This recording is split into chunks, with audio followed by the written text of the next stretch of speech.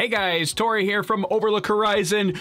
Welcome back. Welcome back to another launch day. Today we are launching the CRS-21 mission for SpaceX. In case you're watching the replay, or just in case you just don't know where we are right now, it is December 6th, 2020. It's about, 10:47 a.m. Eastern Standard Time. So if you're watching the replay, I will put timestamps in the description below in case you want to skip ahead to different parts. But if you're here with me live, we're getting ready for SpaceX's CRS launch. Now, this is an exciting launch today. You can see NASA has gone live already, and we'll kind of switch back and forth between all these views. I do have to get my countdown clock updated. They just started that right before I went live here. But I'll get the countdown clock updated in just a second. But this is an exciting mission, and super important, I think, for SpaceX. Because it's a CRS-21 mission, this is launching the Dragon V2, the Cargo Dragon V2, which is what they're showing here on the NASA stream. So this is the same platform as the Crew Dragon capsule. First time they're sending a cargo-only mission to the International Space Station with this capsule. So obviously they've flown with Crew, and you can see it right there on the pad. Looks very similar to the Crew capsule. You'll notice we don't see any of the Super Draco abort engines. There's no astronauts on board. But where this is super important, and where this is also a huge competitive advantage for SpaceX over some of the other launch providers, is that they're launching the same platform with cargo. So now, after this launch today, they will have launched Dragon V2 and docked to the International Space Station 4 times. 4 times now to the International Space Station. Demo 1, Demo 2, Crew 1, and now CRS-21. 4 times they will have docked to the International Space Station with this platform. Compare that to, like, Boeing. Sorry, Boeing. The Starliner. 0 times. So this is a big benefit. Now, obviously, it doesn't have, like, the cockpit controls and life support systems and all that kind of stuff, but it does have same thrusters, same computer systems, same solar panels. These are not quite as long duration as the ones that are on Crew 1, but same solar panel system at least. So they're testing all the systems here that would be on a regular crewed mission, and they get to gather more data. They're coming back, when they re-enter, they'll retest the heat shield and re-entry procedures and thrusters for re-entry and all that kind of stuff. So they get so much extra data that a company like Starliner, even if things were going great for Starliner, which I'm sure we probably all agree that they're not going great, hopefully better, but not great.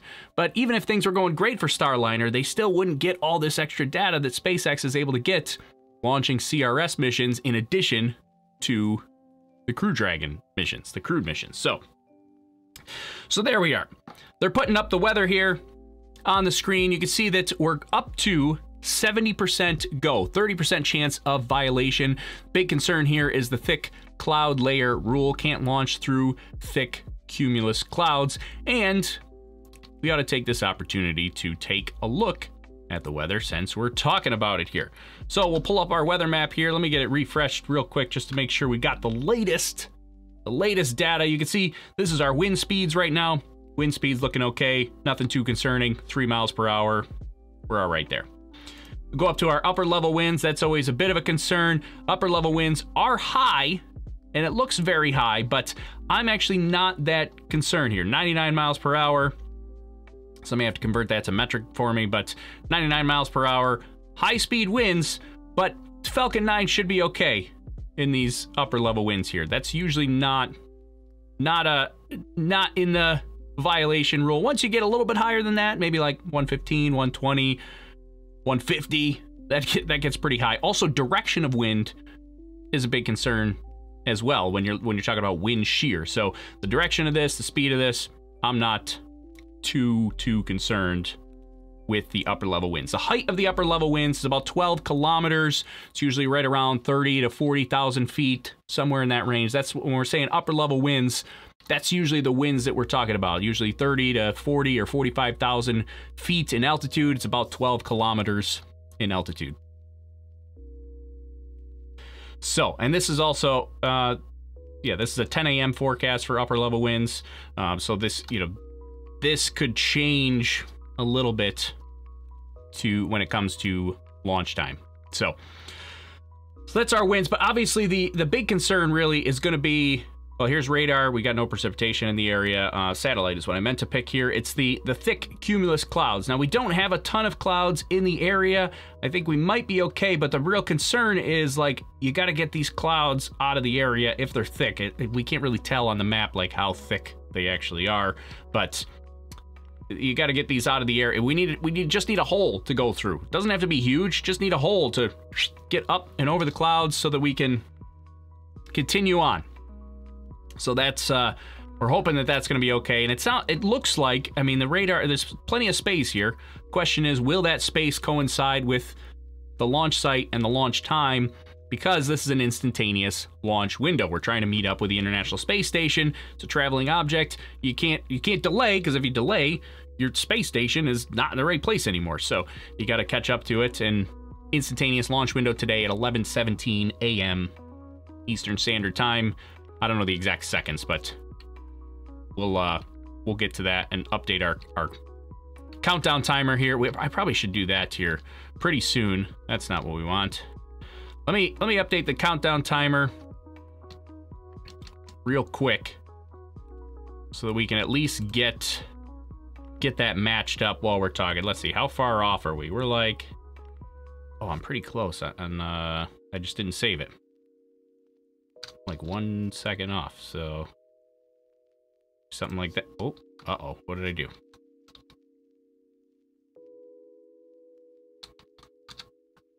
Let's try this. Is this better? 23, 37, 30, yeah, that's pretty close. Fractions of a second off, but that's about as close as I'm gonna get it. So we'll go with that, and we'll see if that'll.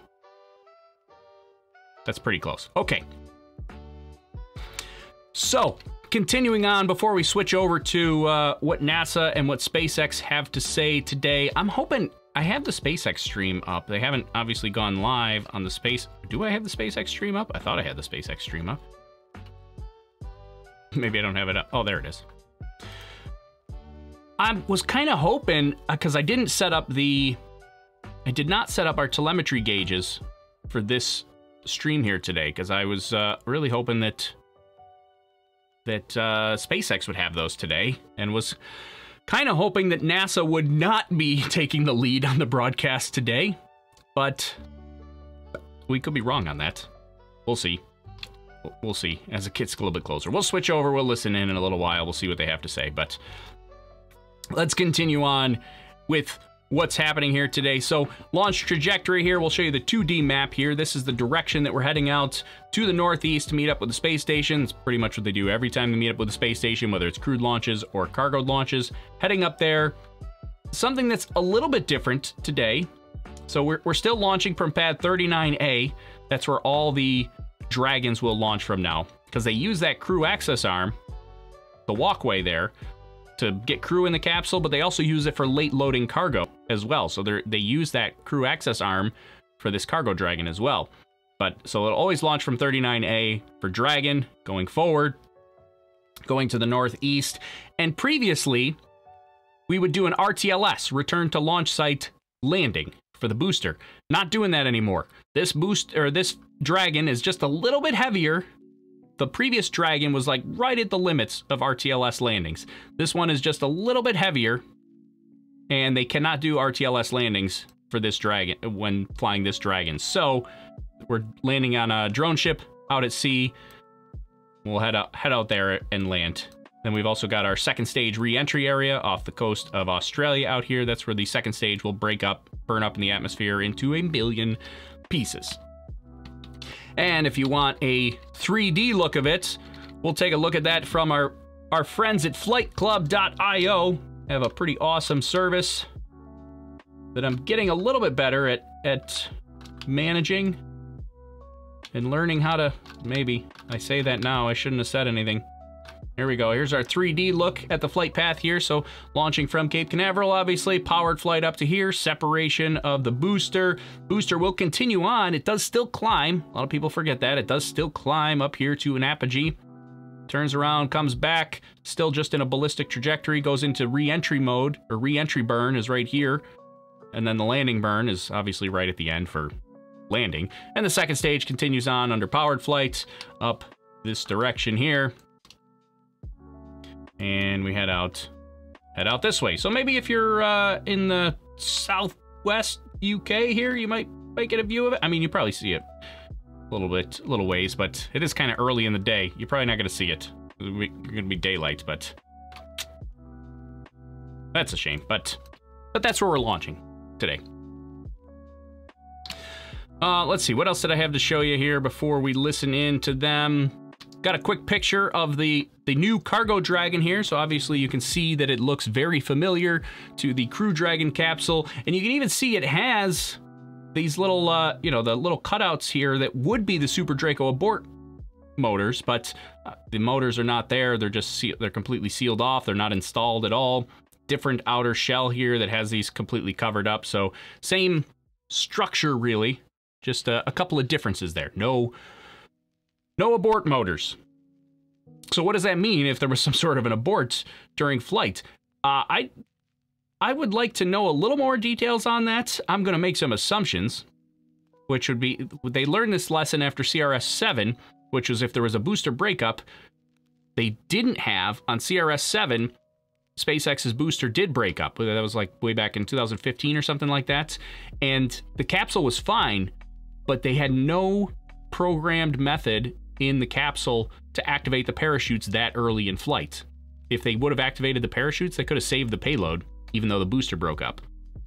So I assume that this has a similar software mechanism in place, that if the booster breaks up, that it could separate the capsule. There's no abort motors to pull it away, but it could potentially separate the capsule and then just passively deploy the parachutes on the way down to save the payload that's in there. Now this also has the capability, has 30% more usable space inside the Dragon capsule. They've done some space savings. Interestingly, the internal volume itself is actually very similar to the old Dragon, but it still has 30% more usable space because of some of the space savings they've done on the inside of the capsule. One of them is super simple, like the old Dragon, the side hatch was on the side, obviously, and the top hatch, so they had to have clearance on the side hatch for late loading, but the top hatch, where they docked to the International Space Station, went to a different side.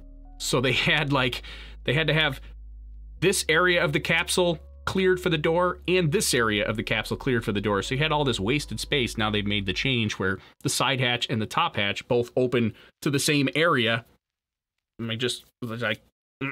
So that both hatches open to the same area, so that only that one section needs to be reserved for hatch opening. So little things like that they've done for space savings. Looks like SpaceX is live here now, and we'll get switched over to them here in just a minute. I think we talked about the forecast a little bit here. We'll throw it up again just so you can see it. This is an old forecast now. This is 60% go, 40% no go, but they've updated that this morning to 30% no go, 70% go. Things are looking pretty good. I think we're in good shape here today. And then just because I have it pulled up, we've got here's the space station. Here's where the space station is. Where is the space station? Where is it? Right there. That's where it is currently. So obviously once it comes back over here and it passes by Florida, you're going to see it's not going to pass directly over the launch site. So it does have to do a little bit of plane correction here to get into the right orbital plane. But that's where it will be located for launch time. Going to pass right over that direction. One other thing that I did want to mention here, right before we switch over to SpaceX, looks like SpaceX is live here now, but before we switch over, just one last thing that I wanted to show because I thought this was really cool looking is they're launching this Nanoracks system up to the International Space Station here, which is an airlock system that's going to be in the trunk of the cargo Dragon. It's not, this is an old animation. This is from like 2018, so it's showing the old Dragon capsule, but it's back in the trunk, which they're gonna pull out, and they're gonna end up attaching it to the International Space Station there, and they can detach it and reattach it many times and use it for launching satellites from the space station into orbit. They're going to use it for ejecting trash from the space station back to burn up in the atmosphere, and they may also use it to just put experiments on, then expose it to the vacuum of space, and then reattach it. So it's kind of a cool looking system here, and that's going to be in the trunk of our Dragon capsule. Well, actually, I guess it's not the capsule, the trunk section that's attached to the Dragon capsule, what I should say there. So, kind of a cool looking thing. All right, so now let's get switched over to, let's see, let's get rid of the Nanoracks system. Nanoracks, pause. Let's get, where's my SpaceX stream? Here's NASA. I want to go to the actual dedicated SpaceX one though, because that looks a little bit better to me. We're gonna switch that over here. Is our timing the same before I turn them up? Or no, timing is way different. So let's update the clock again to get closer to where they are. Let's see. A couple seconds behind there.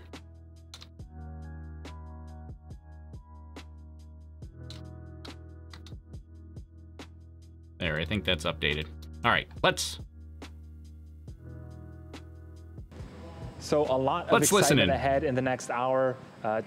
We are targeting an instantaneous launch window, currently at T-minus 13 minutes and counting, with all systems currently go at both our Kennedy Space Center and SpaceX Mission Control in Hawthorne, California. So with that, let's take a closer look at today's Falcon 9 and Dragon spacecraft.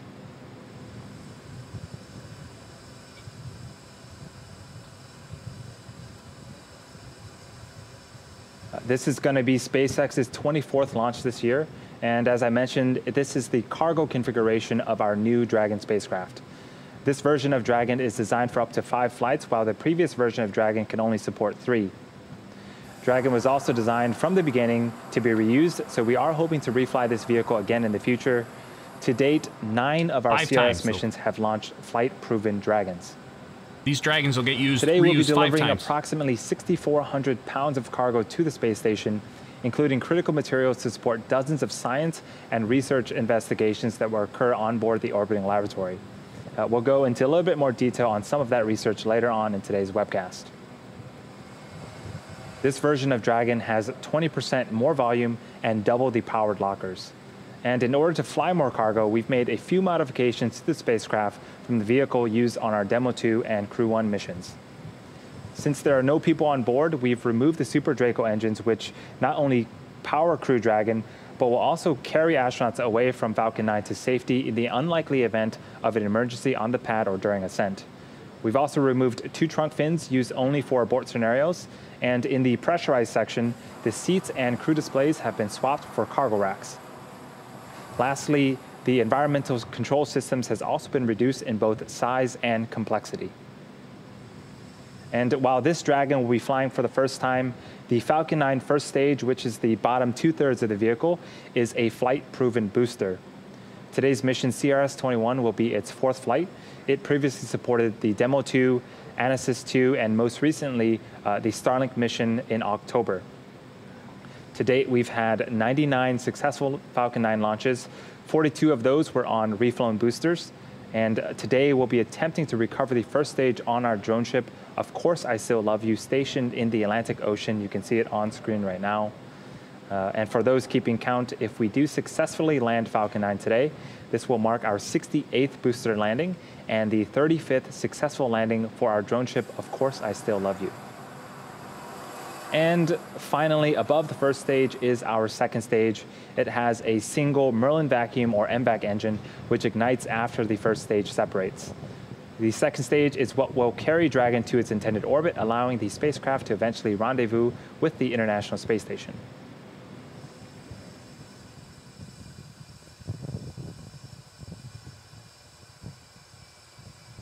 I have to see. They've been upgrading the pad mics, it seems like, on T-minus 10 minutes this pad. And 20 seconds and counting. The SpaceX team is working no significant issues. It's good. For propellant, the go, no-go poll was conducted at the T-minus 38-minute mark, and propellant loading began shortly after that, around the T-minus 35-minute mark. At this point, RP1 fuel is completely loaded on the second stage and almost done on the first stage. For liquid oxygen, it's currently underway on both stages and should complete around the T-minus 2-minute mark. We're also loading helium gas into both stages.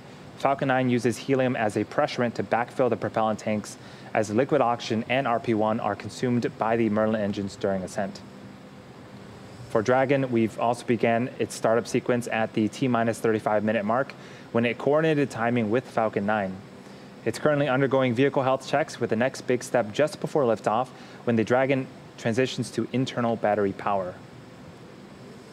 The range is standing by and ready to support. As for weather, a bit better than yesterday.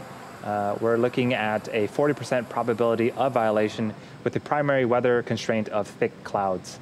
There may also be some precipitation in the thick clouds that we are monitoring and will continue to monitor all the way until T0. Precipitation. Other than that, with the launch team, Falcon 9, Dragon, and Range reporting green, and at T-minus 9 minutes and counting, all systems are go for launch of CRS-21 today. That's good news. I wasn't expecting any precipitation, really, but that would be interesting. I mean, could be inner cloud precipitation. Is it really precipitation if it's not flying? Since SpaceX began flying Dragon in 2012, our vehicles have delivered some really cool and vital scientific experiments to the orbiting laboratory, and today's mission is no different. Dragon will be carrying dozens of research payloads to the space station, including research from the National Laboratory, operated by the Center for the Advancement of Science in Space, or CASIS. There are more than 20 payloads sponsored by NASA and the National Lab on today's mission, representing more than 50 science experiments, all of which are intended to benefit life on Earth. Let's take a few minutes and look at some of the groundbreaking research from CASIS that will be aboard the CRS-21 mission. Oh, yep, they got music. I was just about to say they might have music for this, so we'll turn that down. I'll let you see it. Maybe we'll even turn on. Do they have captions? No captions here, of course. The NASA one might have captions, but they're not showing it on the NASA stream. The NASA stream's like 30 seconds behind. Interesting. All right, well, I guess I'll leave this up. I got no captions, but you can see what's happening. And let me grab a couple of questions. I do want to give a little shout out here to Simeon. Whew, I can say it. Simeon Abanos joined the channel. Thanks for becoming a member, Simeon. Thanks for supporting us, helping us do more of this stuff. And then I also saw a bunch of people send over some stars on Facebook. This is a new thing on Facebook. But yeah, Mark Lawson, thanks for the stars. Chris Baca, thanks for the stars. Robert Yanasek, thanks for the stars. Really appreciate your support. Thanks for supporting the channel. I'm glad you like what we're doing here. Just wanted to give you a little shout out because I saw those come through. Let's see. NASA streams 30 seconds behind because it's over budget. Let's go back. Let me see. Let me grab a couple questions that I saw that we missed. So this is pad 39A. Yes, launching pad 39A, Kennedy Space Center. Looks clear here at the Cape. It did look pretty clear on the webcast, but yeah, they did say they were concerned about thick clouds. But he also said it was 40% chance of violation, which has been updated since then. So I'm wondering if he's just reading off the script, because I think it's been updated to 30% chance of violation and 70% go. So I'm not sure if we actually, it doesn't look like we have much to worry about today. I think we're in good shape. Why don't they make the space station bigger so they could add more satellites? I'm not sure I understand that question exactly. If you're referring to the Nanoracks system, the Nanoracks system is kind of small, and that's because they literally took up the entire space of the Dragon's trunk area. If the Dragon's trunk was a little bit bigger, they would have made it bigger. And they said that. They said even if it was 1 inch bigger in diameter, they would have made it 1 inch bigger on the Nanoracks system. But it's just there's not a big enough vehicle for them to launch on, at least not with the Dragon. Will you stream docking tomorrow? No, I'm not planning to do docking. We got Starship tomorrow. Starship! SN8. We're gonna launch the Starship tomorrow. Hopefully. Hopefully. We'll see. But yeah, that'll consume my day tomorrow. So hopefully you come back and join us for Starship. Let's see. What other questions did we miss?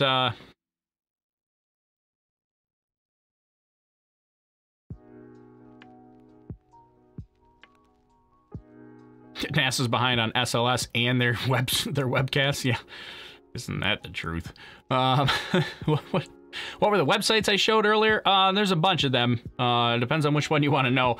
But there are commands in the chat that'll give you links directly to them. So whether it's exclamation point weather, exclamation point stuff, exclamation point hazards, there's links to all of them if you use the chat commands here.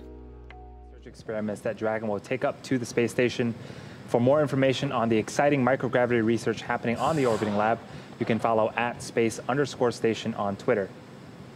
We are currently under contract with NASA to resupply the space station through 2024 as part of a second commercial resupply services contract award. These missions will use the new version of Dragon, which can fly both cargo and people. And today's mission marks the first flight under this new contract. And we're super excited to continue this partnership with NASA. Flying NASA astronauts and helping keep the space station fully operational is a top priority for us here at SpaceX. You can already hear the Dragon coming to life. T-minus 4 minutes breathing. And continuing to count down for an 11:17 a.m. Eastern launch to the International Space Station. In these last few minutes, Falcon 9 is performing final health checks on its primary communications, avionics, and propulsion systems in preparation for flight. Just to give you a recap of what's been happening at the T-minus 7 minute mark, we began engine chilling. This is where we inject a small amount of super chilled liquid oxygen to prepare the 9 first stage engine turbopumps for full propellant flow during flight. You might hear the callouts that engines are sufficiently chilled later on in the countdown. At the T-minus 4 minute mark, the transporter erector, which is that large truss structure next to Falcon 9, began to retract away from Falcon 9 in preparation for liftoff. In about a minute, around the T-minus 2 minute mark, liquid oxygen should complete loading on the second stage, and that will be the last of our propellant loading. At the T-minus 1 minute mark, Falcon 9 flight computers will enter startup mode and guide the rocket through the rest of the countdown. Shortly after that, the SpaceX launch director will give the go for launch, and finally at T0, the rocket is released from the hold down clamps for liftoff, after which the strong back fully retracts away from the rocket, clearing way for Falcon 9's ascent.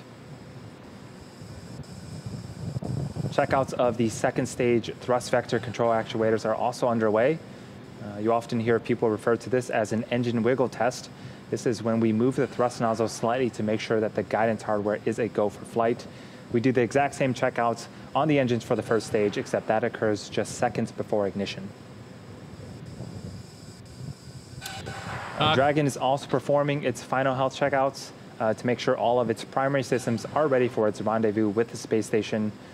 The range remains a go for launch, and weather we are still continuing to monitor. Let's listen into the nets for the last few minutes of terminal count. See the clouds coming in. Let me answer a couple of quick common questions that I've seen. How does Falcon 9 avoid all the space junk? We track all the junk that's out there, and there's really not that much. So there's plenty of room to get through. See that, some people ask, can this be used as a lifeboat for astronauts if they have to escape? The answer is no. There's no life support systems on here. They wouldn't survive. There's nothing to support them. There's no seats. They wouldn't survive re-entry. There's no oxygen system. So no.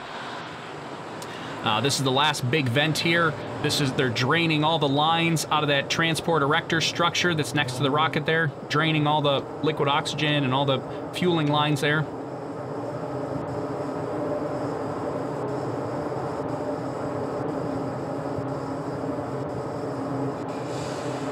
What time is Starship tomorrow? We don't know. You're going to have to turn on notifications and subscribe. The T-minus 1 minute mark.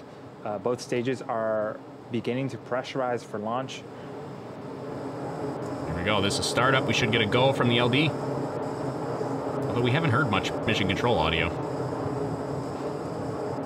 I don't hear any mission control audio, but I'm going to crank up the pad mics because they sound pretty good today. And nope, it's not a replay. Turn that off. Reaching the T-minus 30 second mark. All systems our go for launch. Looks good. Looks like we're going to get CRS-21, the last mission of Dragon for this year. Do I have the replay text on here? No, I don't. Here we go.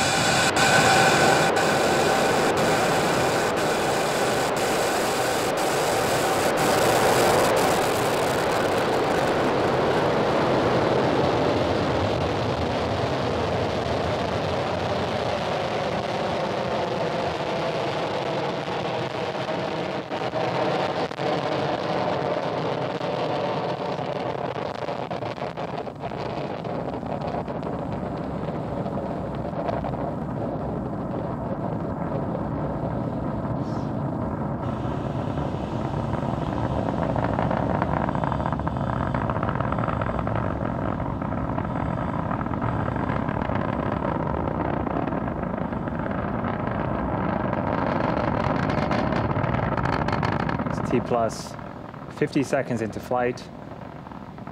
Falcon 9 is carrying our upgraded Dragon vehicle to low Earth orbit. In a few seconds, we'll be passing max Q, which is the moment where the vehicle will experience the highest amount of aerodynamic pressures. It's kind of weird because they don't usually give us this split screen view this early, which is interesting. A couple of different things this time around. It's weird with no mission control audio. I should have put that. And we've just passed max Q. I think I do have that up. Coming up are 3 events in rapid succession. The first event is MECO, or main engine cutoff. This is where all 9 of the Merlin engines on the Falcon 9 first stage will shut down in preparation for the second event, which is stage separation. This is where the first and second stage will separate from one another. And a few seconds after that, we'll have a second engine start 1, where the Merlin vacuum engine on the second stage will ignite to boost Dragon to low Earth orbit. So we're already through max Q. Again, that is main engine cutoff, stage separation, followed by second engine start on the second stage. Main engine cutoff should happen around the T plus 2 minute and 31 second mark.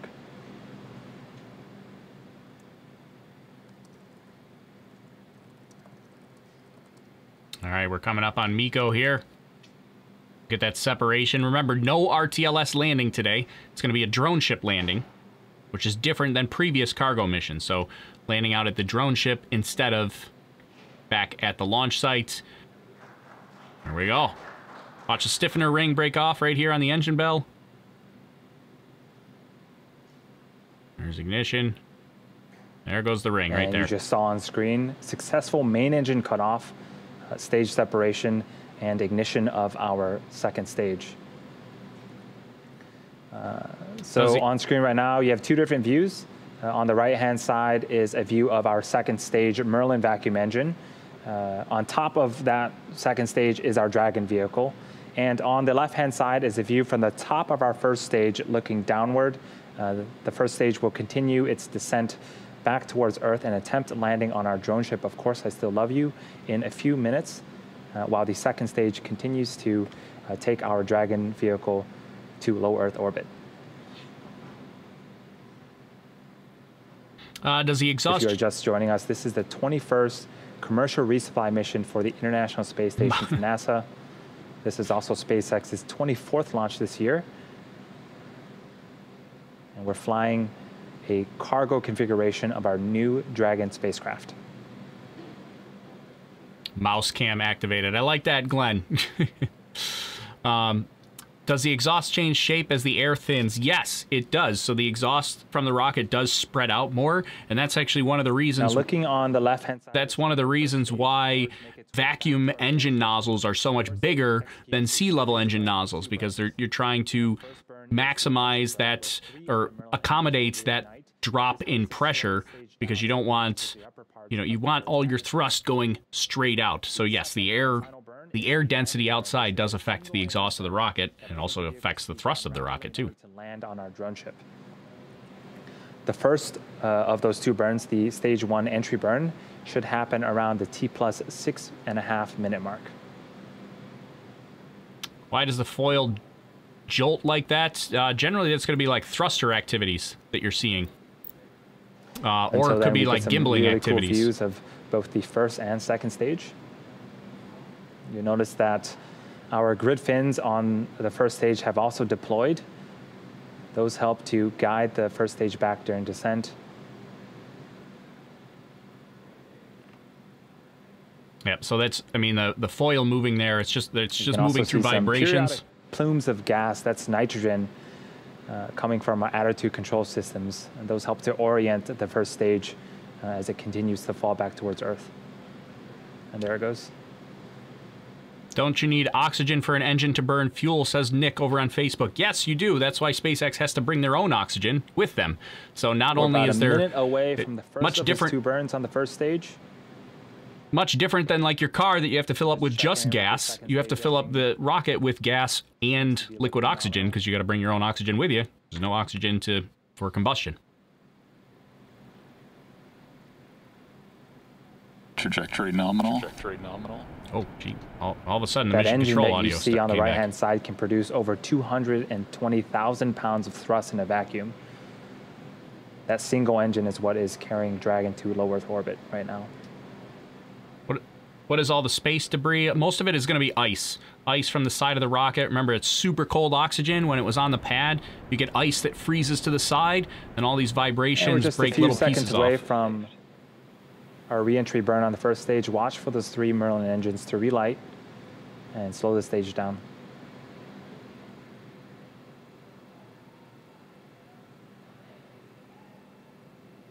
You can also get some Stage 1 entry burn startup. Oh, there's our entry burn. Should have had the event. There's our entry burn. Here. Again, that's 3 engines slowing the first stage down before it hits that dense part of the Earth's atmosphere. Trajectory nominal. That's good news. Here's our entry burn, slowing down the first stage booster before it re-enters the atmosphere so that it doesn't break up. Stage 1 entry burn shut down. There you go. And we are done with the first of 2 burns on the first stage. The second burn, the landing burn, will happen at the T plus 8 minute and 18 second mark. That second burn should last for about 25 seconds. And as that burn is happening, we should also be having another major event for the second stage, second engine cutoff. We'll see if we can hear that as the landing burn begins. So it's normal to lose the camera footage there as they switch between tracking stations. So looks like we probably lost the booster footage, but they'll pick it back up from the drone ship.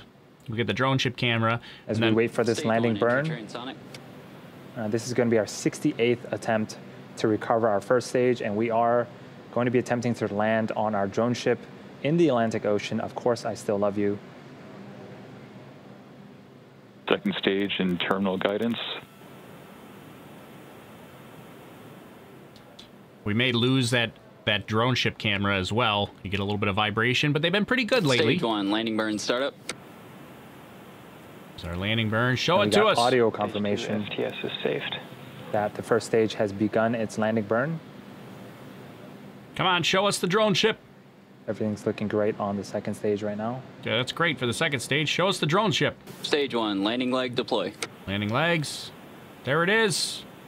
Stick it. Oh, There's clean video. Come on. Come back. Falcon 9. Oh, I think it's there. Yeah, there it is. Stage 1 and Falcon 9 has landed once again. That is the 68th successful first stage recovery. This mission also marks the 100th successful flight of Falcon 9. It's also the 35th time we've landed successfully on our drone ship. Of course, I still love you. During that landing, we did get confirmation of second stage, second engine cutoff, also confirmation of a good orbit. And second stage now has one last major task, commanding separation of Dragon just a few minutes from now. And we should have a video of Dragon separation from the top of the second stage. It should give us a nice view into Dragon's unpressurized cargo trunk area.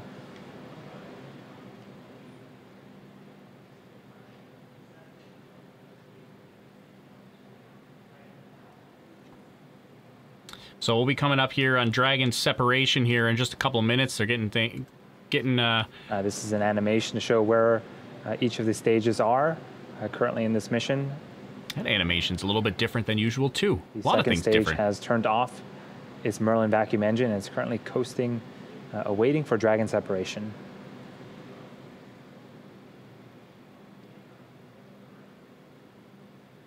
So there's there, a view of the unpressurized section of Dragon. That's exactly what I was just about to say. Now, for a typical CRS mission, after Dragon deploys, we would be waiting for solar array deployment. But as a reminder, this is our new Dragon vehicle, and it has solar panels mounted along the surface of the trunk. You might be able to see it once Dragon separates, but those solar panels are already activated and producing power. It's interesting, this little green line. Usually we don't see this green line here on their tracking view that they show us. We are about 45 seconds away from Dragon separation. It's inside the trunk. You can see, I'm pretty sure that's the Nanoracks system right there that we showed earlier, that little airlock system. Again, we are in a coast phase. Even though the engines are not on, we are still coasting at pretty fast pace, 27,000 kilometers per hour. What was that sound that all of a sudden showed up?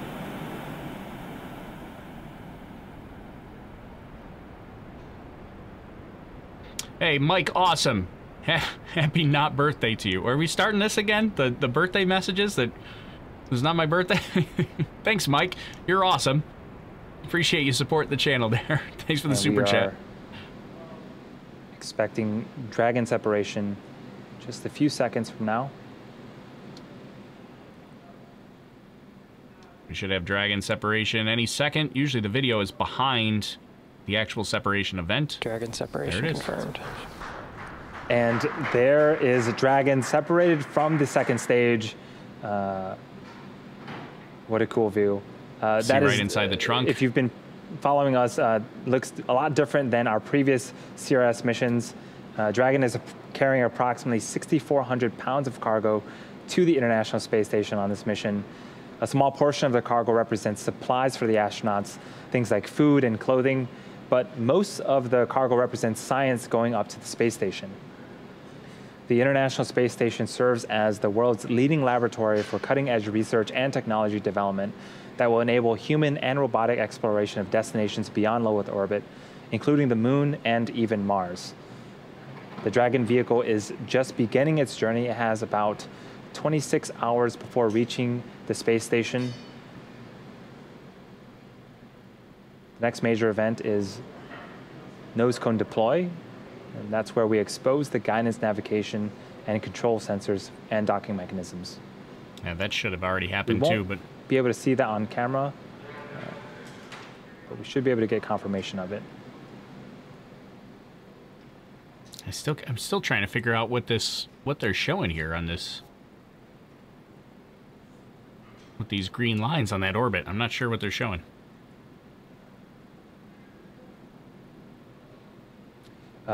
And we do have confirmation of nose cone deploy, and Dragon is now, there it is. Dragon is now on its way to the space station. Again, over the next 26 hours, Dragon will perform a series of orbital height adjustment maneuvers with its Draco engines until it's within a few kilometers of the International Space Station and begins its autonomous docking process. Dragon is set to dock at 1:30 p.m. Eastern tomorrow and remain at the space station for more than 30 days before returning to Earth with research and return cargo. And there you have it, our fifth and final Dragon flight of 2020. With that, that's going to do it for us here at SpaceX today. We had an on-time liftoff from Kennedy Space Center, successful stage separation. We landed our first stage for the 68th time and successfully deployed our upgraded Dragon vehicle into orbit. Today's mission also marked the 100th successful flight for Falcon 9. Dragon's arrival and docking to the space station will be streamed live starting tomorrow at 11:30 a.m. Eastern on NASA TV. Dragon will spend, again, about 5 weeks attached to the space station before returning to Earth with cargo and research. Keep an eye out for mission updates on NASA and SpaceX's social media accounts. We want to give a big thanks to the Range and Federal Aviation Administration for their support today. And of course, finally, thank you to everyone that has joined and tuned in for today's launch. Until next time, have a great rest of your weekend. All right, well, so that's gonna do it for them. Oh, I meant to go to this one here. I'm gonna show a replay here in just a minute, but it's off. Dragon has successfully deployed from the second stage, or separated from the second stage, and will be heading to the International Space Station. It's gonna take them, I think it's like about 24 hours or so. I forget the exact time, but it's almost a day to get to the space station. It has to do with orbital mechanics, and if you want to know why it takes so long to get to the International Space Station, made a video about that. It's called Soyuz versus Crew Dragon, but same concept here, even though it's Cargo Dragon. So there's a video about that on my channel if you want to know why it takes so long to get there. But yeah, we'll show a replay here in just a second. I did want to give a shout out. I saw Michael Marsh joined as a member of the channel. Thanks, Michael. He actually joined the Rocket Engineer tier, which means you get early access to 2 Minute Tuesday. And we're going to talk about a little bit of this stuff on this week's 2 Minute Tuesday. So you'll get early access tomorrow as soon as I get it finished, and it'll be up and ready to go. So thanks, Michael. Thanks for supporting the channel there. And there were a couple of questions that I wanted to see. Tom Peterson said, how does the first stage keep upright on the pitching deck of a ship? Is it partly because at this point in the process, the center of mass is fairly low? Yeah, the center of mass would be lower at this point. There's no fuel in the rocket. I mean, it's practically empty. You've got those, real heavy engines that are all on the bottom, but they generally also don't, the drone ship has its own station keeping thrusters to, keep it in one spot so it's not moving very much. And they also consider like what the wave height is and the period of waves for the booster recovery as well. So they got to make sure conditions are ideal, and so the deck isn't really pitching around that much. And but we have seen the booster scoot to the side a little bit. That gets a little bit squirrely, but usually shortly after landing, they have the little octograbber. It's like a gigantic Roomba that goes out, crawls underneath the booster, hooks onto it, holds it down, to try to keep it safe. But let's go back to a couple things. I just saw something on the stream, so I'm going to back it up here in a second because I want to talk about something that I just saw on the stream, but I'm going to get to a couple other questions here first before we get to that, and then we'll show a little bit of the replay here. Somebody wants to know, do they do laundry on the ISS? No, I don't believe they do. I don't think they have. I don't think they do laundry on the ISS.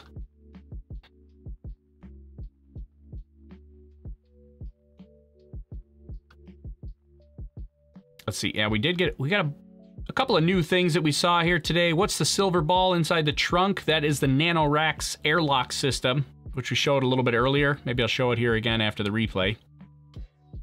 But it's an airlock system that's because remember the trunk is also a an unpressurized cargo storage container. So they're storing things in the trunk that they'll retrieve with the robotic arm on the space station.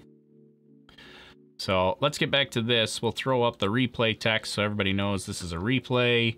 And the one thing that I did want to show, let me go over here. We'll put our replay text on as well. Where should I put this? Put it up here maybe or something. Of course, now I missed what I was going to show. All this water coming out of the water tower here. A lot of people, it confuses a lot of people. It's basically just an overflow. They know the water tower's full at that point. So it always pours out here. It's not a problem. It's not a leak or something like that. The water it always overflows at pad 39A once they fill the water tower and get it ready. That's for the water suppression system. So once they activate the water suppression system, it all just comes flowing out onto the launch pad to dampen the sound, the vibrations from the sound, so it doesn't ruin the pad, ruin the rocket, ruin the support structures there. But yeah, just I like to point out that is normal, all the water flowing out.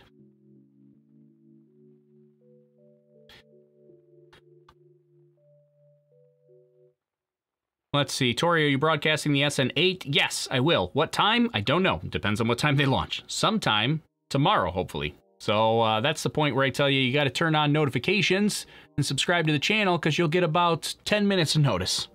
If you're in our Discord server as well, which is free, you don't have to, you can join the Discord server, chat it up with our space community. If you're a member of the Discord server, I will ping everybody when I do go live as well. So, this is not live, says Roger. Roger, you missed it. You missed it, Roger. You're late to the party. Now we're showing a replay.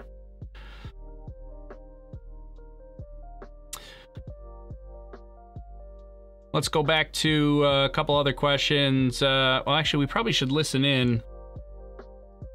We'll listen in once more. Let's put our replay text up so people like Roger don't get super confused and super annoyed when they find out that this is not live. It's a replay. I'm live. SpaceX has already done their thing, though, so we'll put that up there. And we'll go for launch. We'll listen in to the launch again.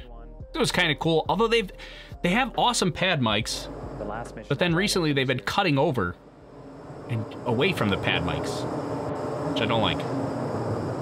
I like this part right here. You gotta listen. I'm gonna back it up. Just like everything on this channel that has to do with animals, I'm gonna call that the space seal. Because if you listen really carefully, and I don't know what it is that makes that sound. Could be the, I think it's the turbo pump spinning up maybe, but you hear this kind of venting sound, and then all of a sudden you'll hear this big, like, a little bit of a bang, and then you'll hear the space seal. If you listen really, really carefully, you might have to crank up the volume. I'll be quiet so you can crank up the volume, but you hear the big bang, and then you'll hear it's the space seal. I think it's a turbo pump spinning up, but listen for the space seal. Ready? Minus 30. It's right about just after 10 seconds. Ready? Here comes the space seal.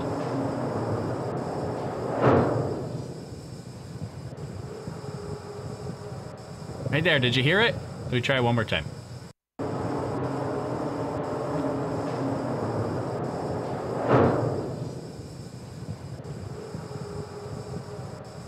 Right there, it's really quiet. Sometimes you can hear it better than normal, but there it is. It's not... Hold on. It's not the bang. It's right after the bang, like a second after the bang. 21. Make that sound again. No, I'm not making it again. You have to rewind if you want to see that again.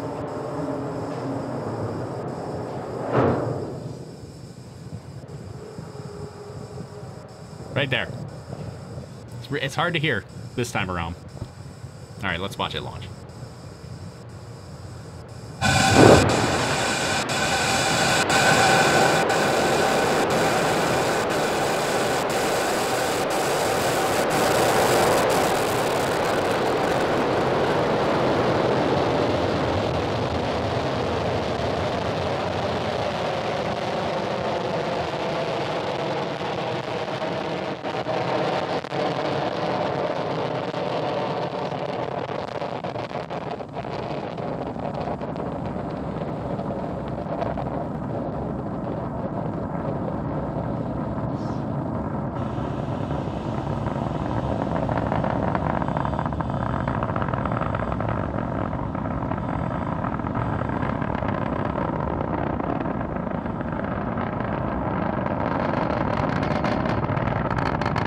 T+, 50 seconds into flight.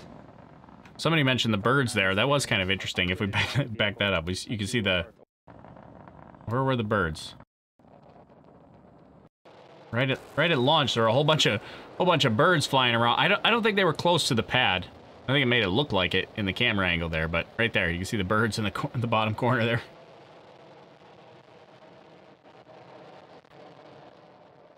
All right, I'm gonna turn that sound down. Maybe we'll keep it like halfway up. And we'll get to a couple questions here while we hang out for a bit and chat it up.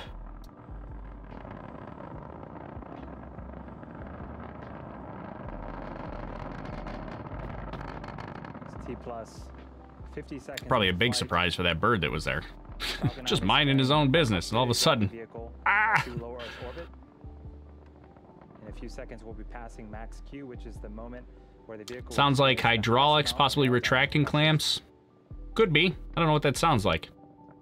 Maybe. I don't know what that seal sound is. Somebody said you probably need headphones for it. Yeah, this time around you might need headphones. Sometimes it's louder than others. This time it was pretty quiet. I can hear it in my headphones, so yeah, you might need headphones to hear it. Max Q. What would happen if this mission failed? Do the guys up there have enough food? Yes. So this is not... They don't... They have plenty of supplies to last even the next resupply mission, or even probably the one after that too. So they have plenty of supplies up there, and they do that specifically just in case things do fail. So if this failed, like, it would be devastating, but like, the people on board the space station are not going to be in danger. They have enough supplies to carry on. What's the purpose of the water tank? The sound suppression system. They dump water onto the bottom of the rocket there to dampen the vibrations caused by, you know, all that sound and activity of the rocket there. So just to make sure it doesn't damage stuff. Will you stream the entire day tomorrow for SN8 or only for Team... Yeah, not the entire day. It depends on... There's a lot of unknown stuff for SN8 tomorrow. I won't be live for the entire day. I'm only going to be live... well, I don't even know. Whether it's 10 minutes before or half an hour before, I don't know. It really depends on what SpaceX is gonna do for tomorrow. So I'll be watching like everybody else, trying to see what's happening, and I'll give you updates in Discord, and then at some point we'll go live, hopefully, and see an actual launch. But the plan is to just watch and see what happens tomorrow for SN8. So the only thing that I know for certain is that I will not be streaming all day. So it won't be all day, but I have to work tomorrow, so I still have to do work tomorrow, but I will be keeping an eye on it, and we'll be live at some point tomorrow.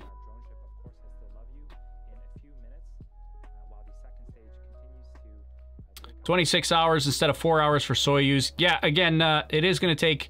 It is going to take, yeah, I think 26 hours, that sounds about right. I knew it was somewhere 20-something hours for this trip compared to Soyuz's. They did 3 hours back in October. And if you want to know why there's a big difference, you got to go check out my video. Because I did a video, Soyuz versus Crew Dragon, that explains why the difference. Where does the second stage go? The second stage will, it's going to deorbit and come back and break up in the atmosphere. It's going to deorbit. Right, exactly. Going to deorbit, going to deorbit, come back, and land. Or, well, not land. Break up in the atmosphere. A million pieces. I guess it will land, just in a million pieces. Deorbit. It's going to deorbit.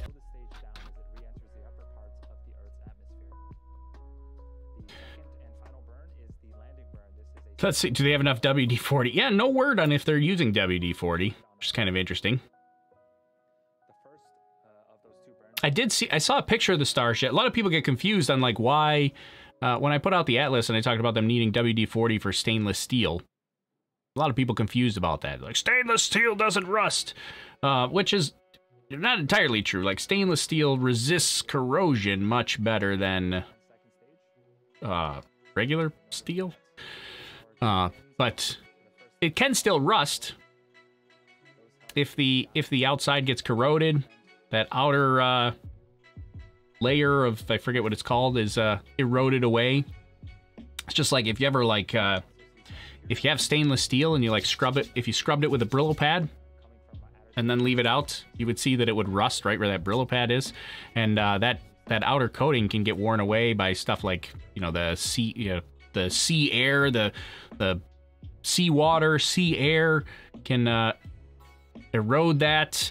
You can also get some erosion of it like during the actual assembly process. So like areas where welds are or things are coming together. There's kind of a cool picture of Starship from I think it's from Boca Chica Gal that shows you know, kind of how the areas where pieces are coming together are, you know, not as clean and polished looking as some of the other areas. So stainless steel can still corrode and rust, and that's why they used WD-40.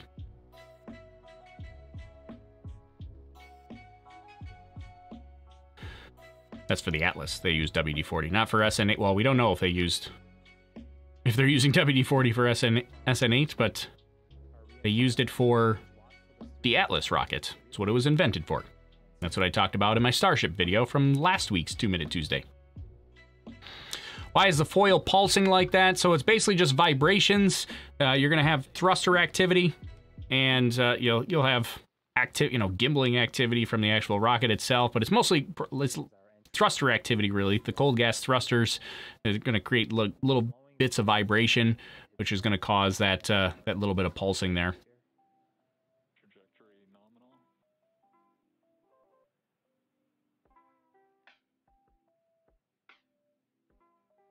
Will you stream docking tomorrow? No, I'm not planning to stream docking for this, unfortunately, because we're going to be tied up tomorrow for SN8. And we are done with the first of 2 burns on the first stage. Do you think Blue Origin will ever catch up to SpaceX? Well, I don't know about catch up. I mean, I think it's hard to... It's kind of a generalized statement there. I mean, I think Blue Origin will get to the point where they can start doing stuff like this. It'll be tough to kind of catch up. I don't know, maybe someday. They got a long ways to go, though. And it's also tough to see what they're doing because they do everything in secret, so.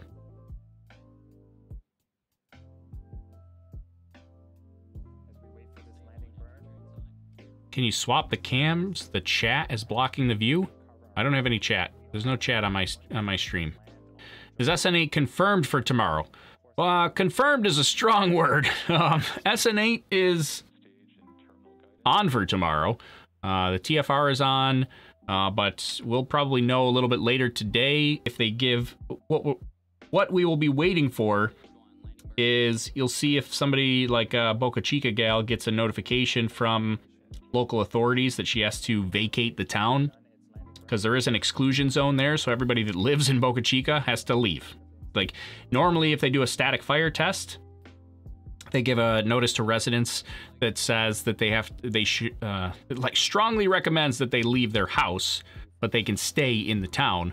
But for this particular flight event, they can't stay in the town. They have to leave. They have to get out of there. So we'll probably be looking for that a little bit later today, if it hasn't come out already. I haven't been paying attention, obviously, since I'm here with you, but that might come out later today about that notification to leave.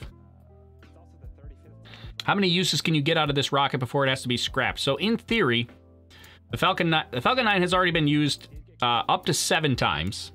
It's designed to last 10 flights before having major refurbishment, and it's designed to allow for 10 major refurbishments. So that would mean, in theory, each booster should be able to last up to 100 launches. We're not even anywhere close to that. The highest we've gotten so far is 7. So we haven't even hit the 10 first. So let's see if we get to 10, and we'll see how long they go for. Mike says, is that a leak? Is what a leak? You're probably seeing the liquid oxygen vent port, I'm guessing. If we back up, you're talking about like this right here. This is a liquid oxygen vent port. That's normal. It's not a leak. Will the astronauts get their supplies today? They'll get them tomorrow. It's going to dock tomorrow to the International Space Station. Why did SpaceX choose Boca Chica? It's right next to a residential area, and they're literally testing rockets in their front yard. SpaceX did try to buy all of Boca Chica, but yeah, I mean, Boca Chica, it's an area where there's not a lot of population, and it's by the ocean. I mean, good luck finding other areas like that. It's very hard to find real estate that's, like a lot of real estate, right by the ocean that's not occupied. And Boca Chica just happened to be like the least occupied area they could find, and also that an area that was good for orbital mechanics as far as launching rockets. They're going to be closer to the equator, so it's similar to why they choose Cape Canaveral. It's on the, you know, they can launch right over the Gulf of Mexico there. So yeah, there's a there's not a lot of choices, and that's the best one they could make.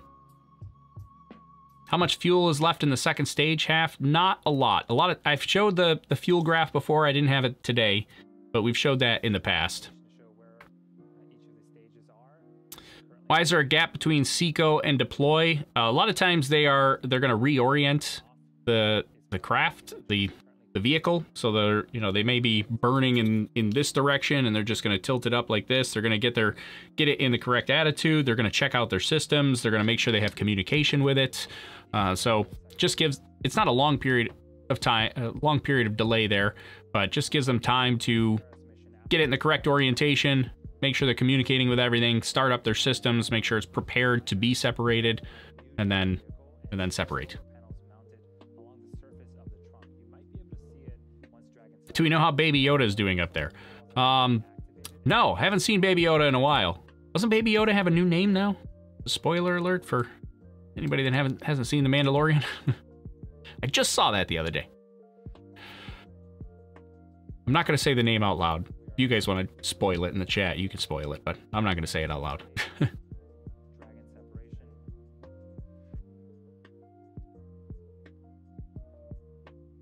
Still amazing to see what SpaceX has accomplished in 20 years.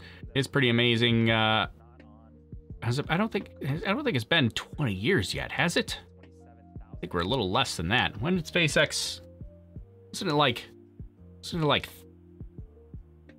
14 years or 13 years, somewhere in that rate? I don't know when they started things up. Maybe it was like 2000. When was Falcon 1? It's like 2000. Maybe it's 2002. I don't know. Can't remember the dates off the top of my head. What was the date of the first Falcon 1? Obviously, they would have been formed before the launch date, but... Oh, yeah, there you go. 2002. Yeah, all right, yeah, maybe it was... I guess you're right, Red. 20 years. Pretty close to 20 years. Because they would have been, obviously... Oh, founded May 6, 2002.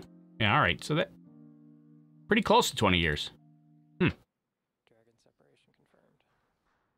And there is a Dragon separated from the second stage. Do they have to check on shipping before they launch over the Gulf, or do they just launch? So anytime they're launching over the ocean, I mean, they're gonna have hazard zones to alert aircraft and ships, and so usually those hazard zones would be like where the drone ship landing is gonna be, and right around the launch site. Those are kind of the general hazard zones. Everything else in between, I mean, ships can just go and do their normal thing. Question, can the second stage be retrieved, brought back to Earth, and used again? No. Second stage on the Falcon 9 is not reusable. No plans for reusability. It's a very tough problem to recover the second stage. They had considered it, potentially explored it, but second stage is traveling way faster than the first stage is. Has to bleed off so much more energy than the first stage does. And there's no fuel left. So it's a difficult problem. So if you add more fuel so it can bleed off speed, then you're not going to get into as high of an orbit. If you add systems to handle the extra energy without bleeding off the speed, like that's extra weight. You're not going to, so it's a tough problem.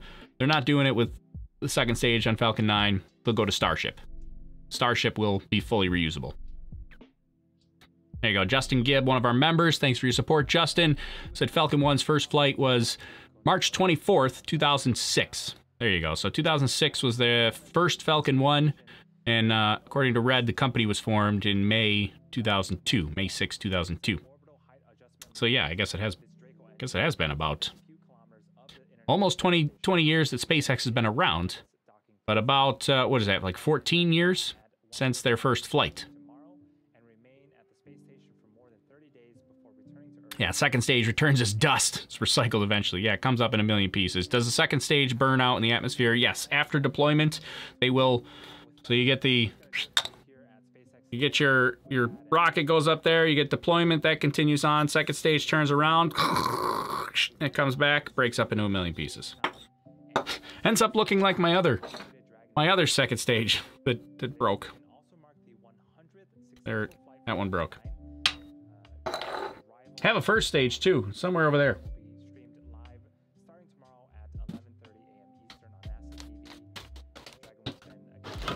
Okay. I can't get it. Attached to the computer here. First stage for scale. There we go. First stage. Can't even fit it on the camera.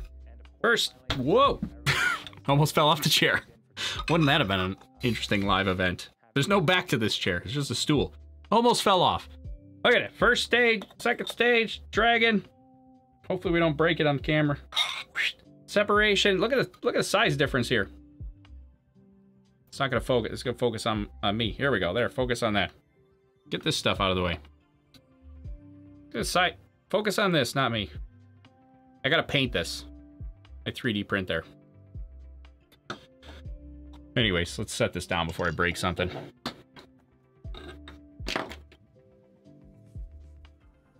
Nobody at me in the comments about how TJ's is bigger. All right, let's go. Actually, I wanted this view here.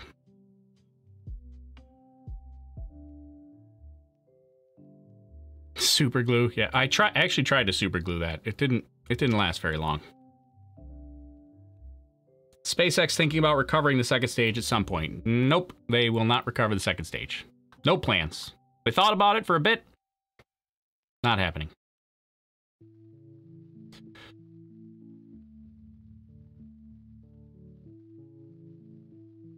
All right.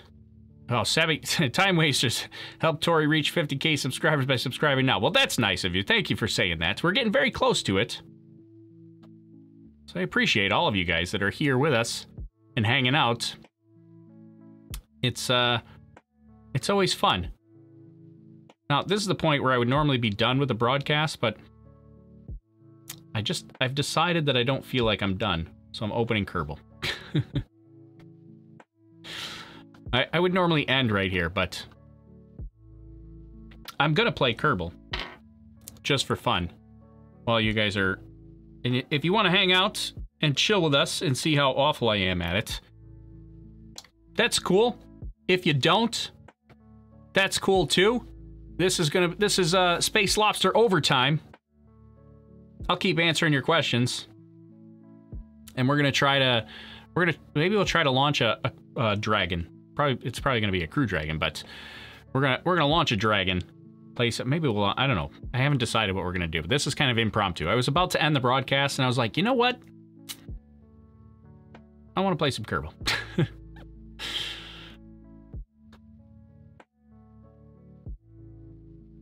How much is this mission costing SpaceX and how much are they getting paid for it?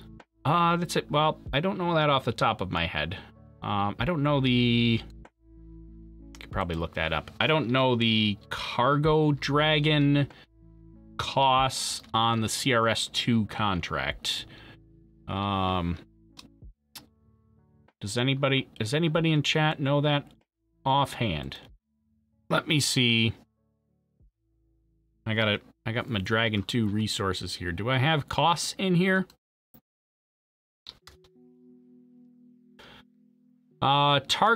Target launch price for Dragonflight, that's Crew Dragon. In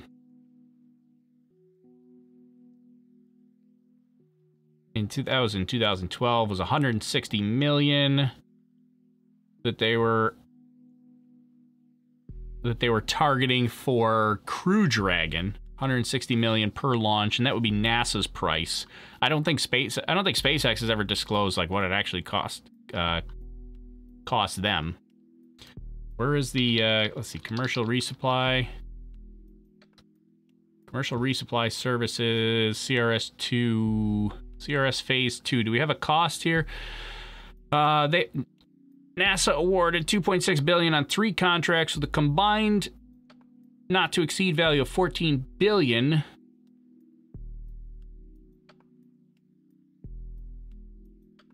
So that's combined value. Do we know how much each provider got? Maybe somebody else. This is hard to like. Falcon 9 cost 62 million per launch.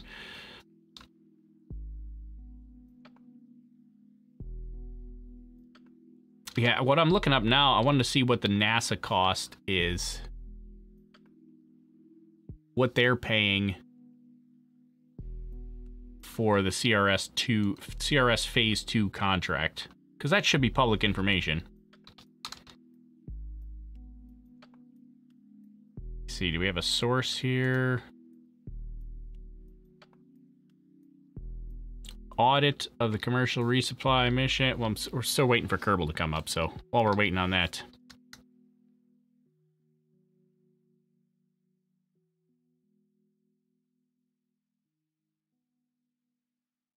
According to this audit, the average cost on SpaceX missions is $191.3 million per mission. Let's see.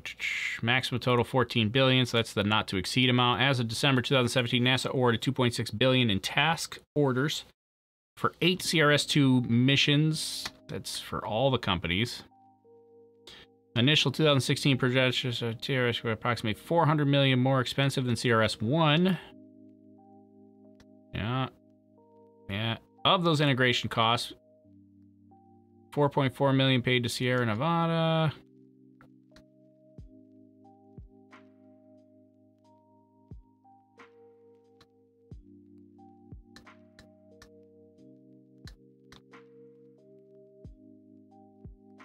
That's like an upfront payment that they had. I don't know. I guess I probably ought to show you guys what I'm looking at here, instead of looking at my face. You guys can see, at least see this. I'm kind of going through this audit, this NASA Inspector General report, trying to see if there was a dollar amounts, but I don't know. This might take too long to read through. This is way too many pages. How many pages is it? 55 pages. I'm not reading 55 pages on live stream, so. 28 billion to launch. That is not right. That's too much. I think the not to exceed is 14 billion, and that's for all 3 launch providers on the entire CRS-2 contract. It's 14 billion, so it is not 28 billion per launch. I think even the space shuttle was like 1 billion to launch, and this is way cheaper than the space shuttle.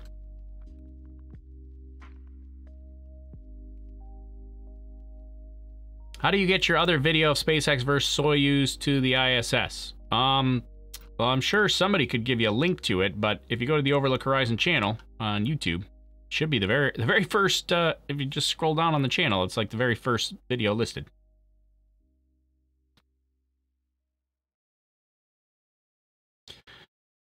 This is time for the Kerbal Space Program after party.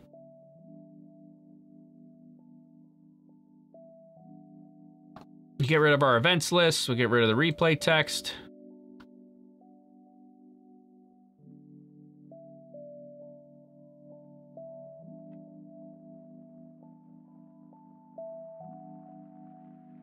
Get some coffee going. Refuel the Tory engines. We'll get it. What should we? I think we gotta build a dragon, right? Lobster Fest is on. Ready to go.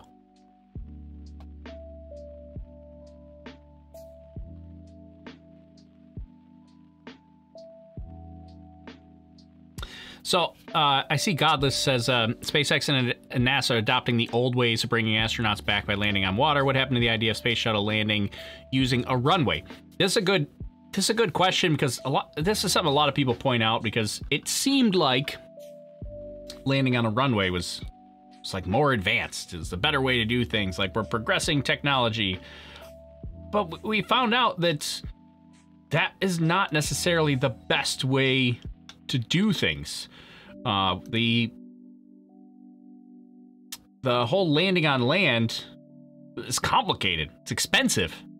You need a runway, first of all. You need the heat shield tiles. Then, like, how are you going to get you needed to put a landing gear through the heat shield tiles, which meant you had to have a way for your heat shield tiles to break open and separate so you could get a landing gear through, and that was complicated. So there's a lot of complicated factors.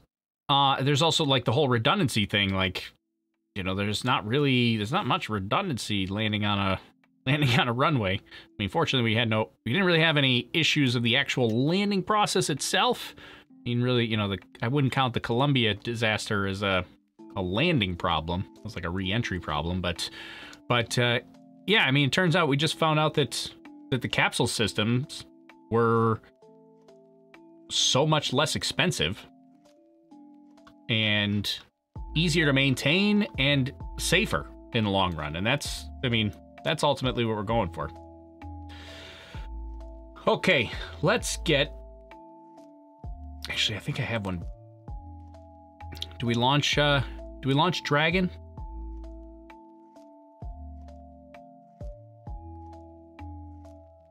There you go. Justin Gibbs says Spaceflight now says an average 152.1 million per launch. Ars Technica says $71,800 per kilogram. Interesting. And those are, Justin, those are for the CRS-2 contract, the new one, or that's the old contract?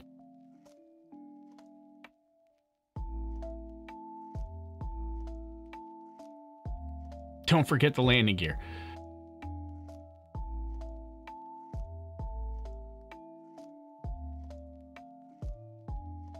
CRS-2, so all right, thanks for looking that up, Justin. All right, let's see. Let's try and, do I have one that's already built? Let's see, don't save. I don't care about that.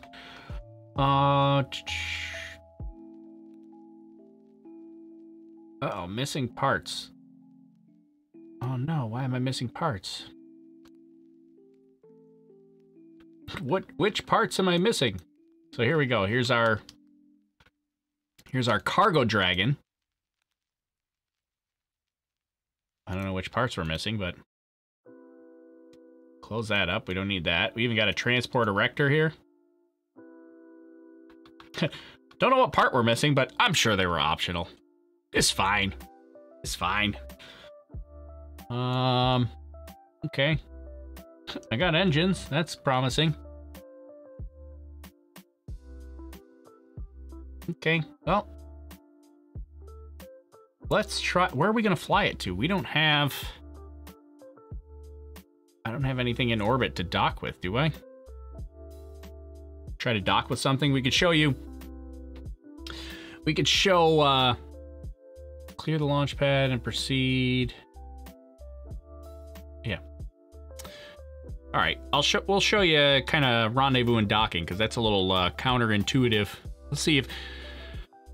Missing parachutes again? Oh, that's a good question, Justin. Do we have parachutes? I don't know if we have parachutes. Do we need those? We probably need those.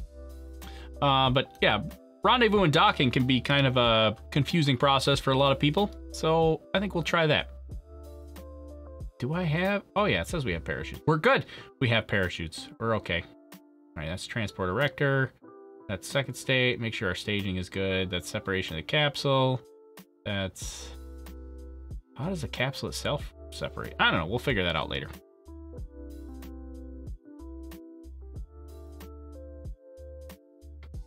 Okay.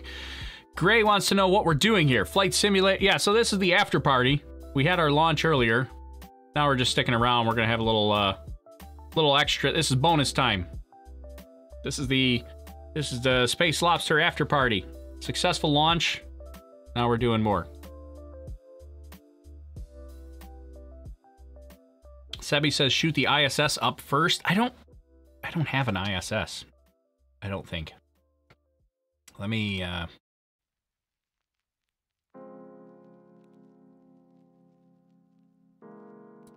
I don't have one pre-built. I don't necessarily want to spend all day building one, but I could do we have, let me see if I have some sort of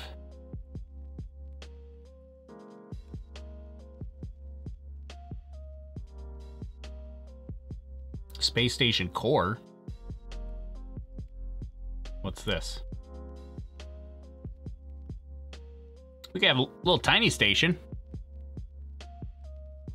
Little tiny space station. Maybe we can launch a little tiny space station. Wait, how can I can't load 2 vehicles at once, can I? So I want to put little tiny space station on Falcon 9. Or even Falcon Heavy, for that matter. We can launch a... Here's our Falcon Heavy.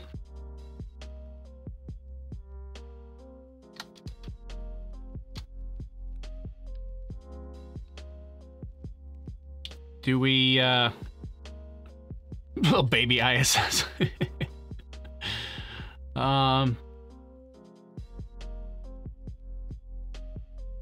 You can load another if you click merge. How do I, how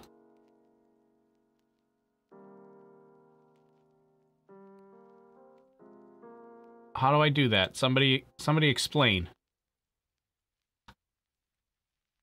Oh, there's a merge button right there. So I can take that and I can do... Maybe get our where's Baby Space Station? Baby Space Station, where are you at? There it is. Baby Space Station. Merge. Oh, God, that's awesome. I didn't know that was a thing. See, I don't play Kerbal that often. Let's see, do we flip it over? Why can't... What is this thing?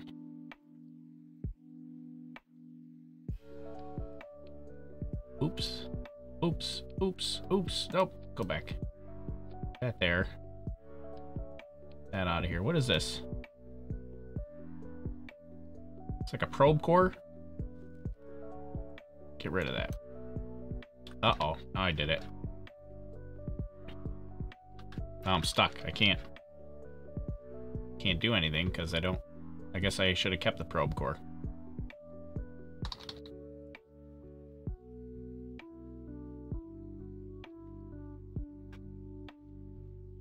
Where'd it go? I lost it. There it is. I can't get to it. It's in the middle of the Falcon Heavy now. How do I can't get to it. There we go. I got it. I got it. I got it. We're okay. Okay, put that up there. Well, what do we do with this? Do I have to, like... What am I doing? Help me! How can I get Kerbal Space Program? You can get it on Steam or go to KerbalSpaceProgram.com.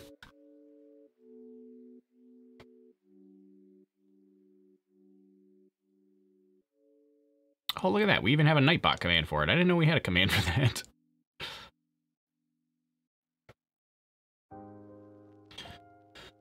All right, let's get... So somehow we got to get this on the probe core, I guess.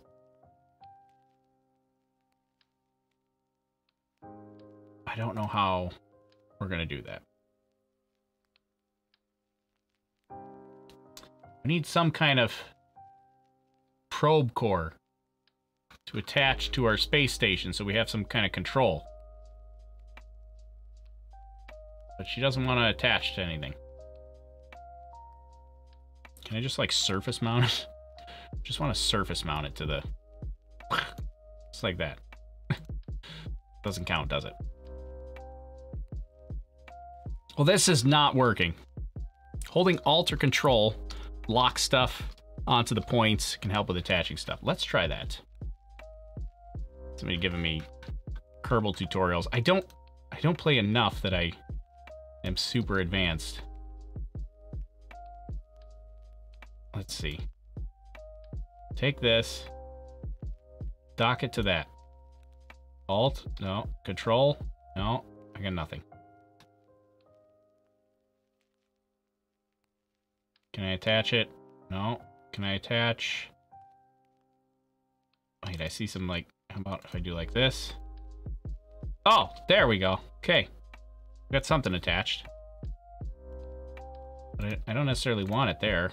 It's got 2 attachment points, it looks like, only on the sides. It's kind of a shame, but... Will it still fit if I Let's see. I might have to get rid of this docking port. And we'll put the docking port, or put this right on our... Wait, I think I gotta do it this way. No? Nope, doesn't want to... Really?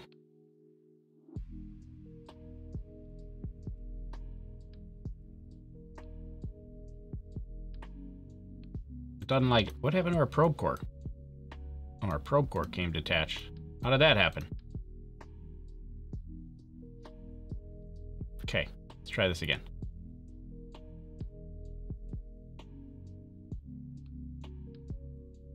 There we go. It's a little bit... I don't think it's going to fit in the payload fairing.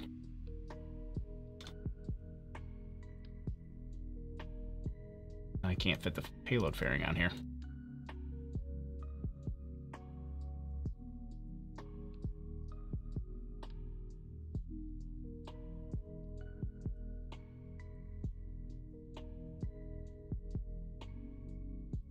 I think baby space station's too big.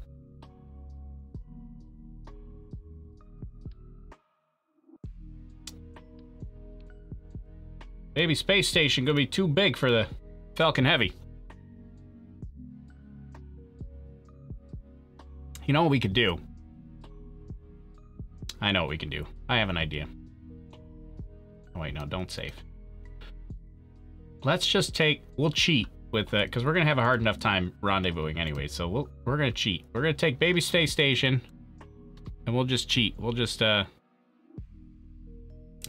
it straight into... We're gonna use a cheat to put it straight into orbit. And then we'll really launch the Falcon and dock with it, the Dragon.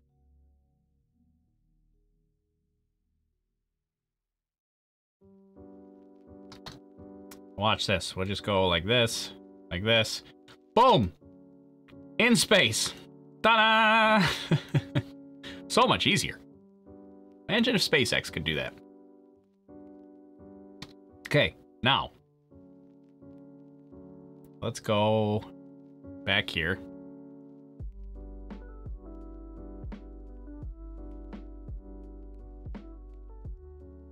Just yeet it to space.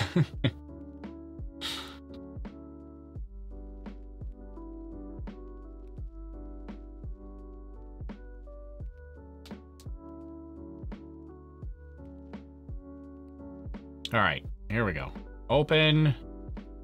What are we flying? We're flying cargo. Load that. Okay, good to go.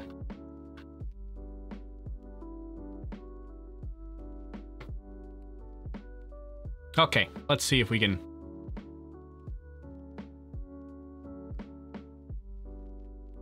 See if this works.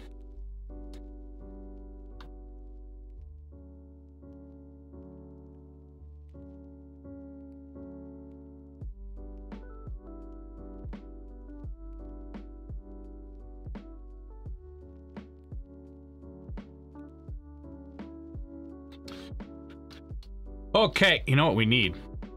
We need some more dramatic music. Which one's our dramatic music? Is it this one? No, I think it's... Oh, it's this one.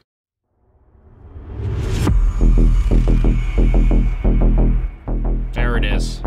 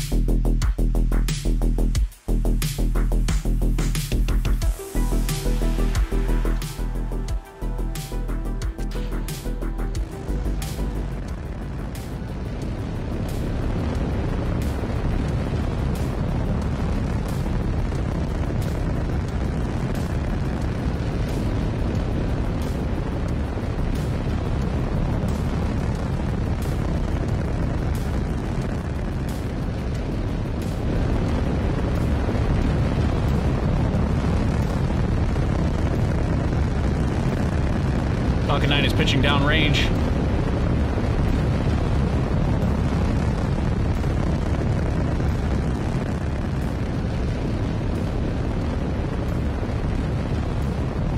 Oh, wait a minute. We're going the wrong direction. Wait a minute. Go this way. Wait, not that way. Oh, no. We already ruined it. That's all right. This is slight correction. We forgot the roll program. We forgot a roll program. Uh-oh. Oh, no. Oh, no. Oh, no. Okay, we're all right. We're gonna save it.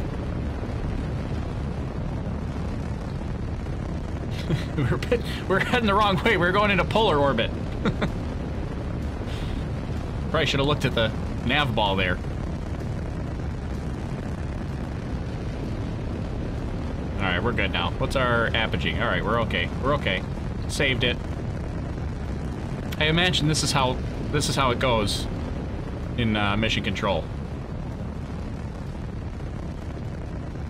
Are you gonna try to land it? I don't have the mod to land it anymore. I don't think it's supported on the new version of Kerbal. I should try to just like force it to install.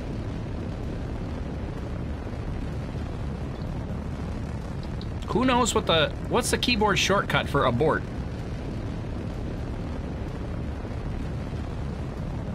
Oh, we're getting a little bit of, we gotta throttle down a little bit. We're going a little fast here. And Miko. Separation.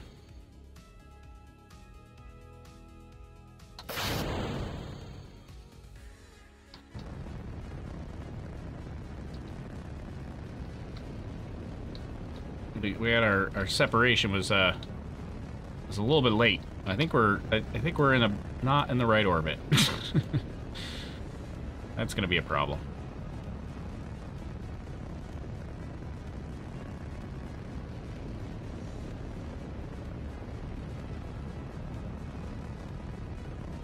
Sorry, we got this. We're okay. We're good.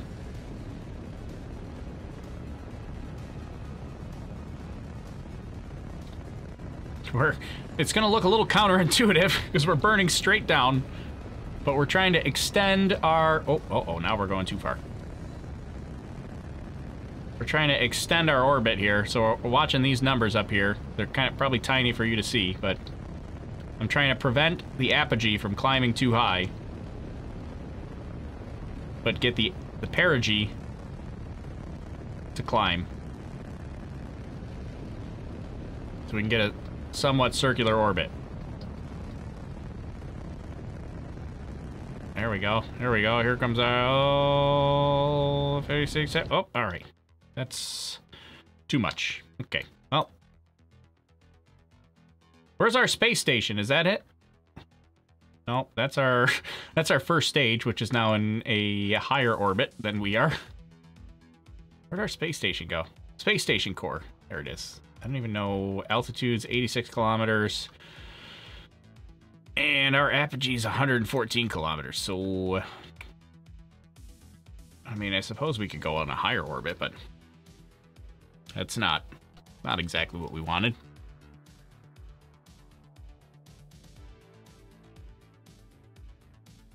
Well, let's try... Where's our apogee? Our apogee's up there.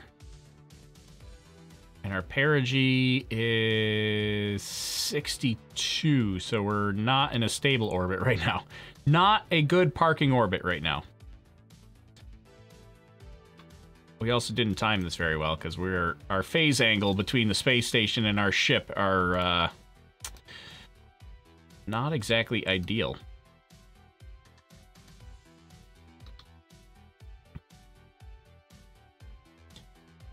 So, all right, let's go to our next maneuver. Fast forward.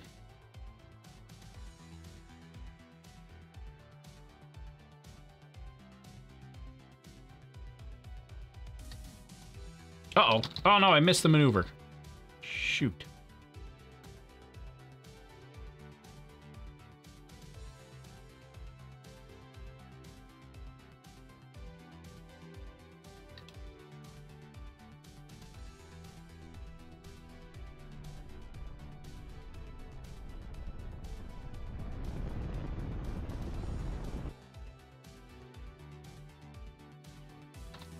Well, I ruined it.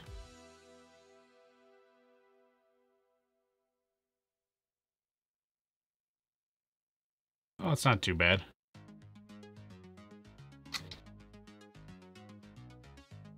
We can save it. We're okay. We're gonna make it.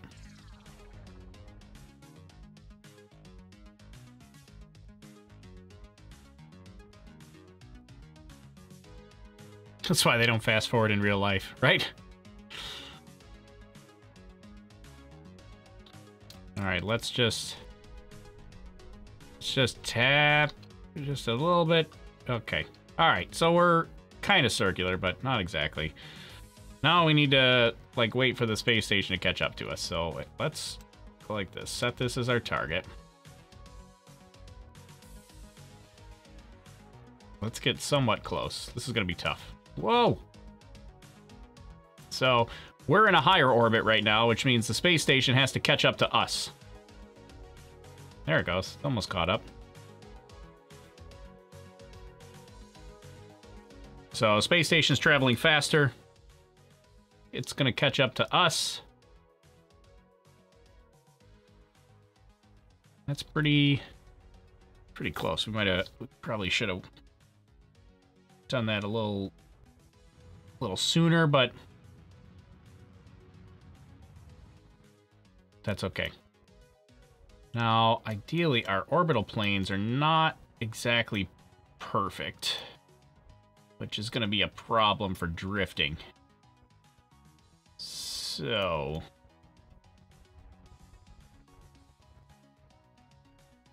we should, well, let's get in the at least the right orbital plane here for a minute. We probably should do this with the Dragon itself instead of the Falcon 9, because that's a little too powerful.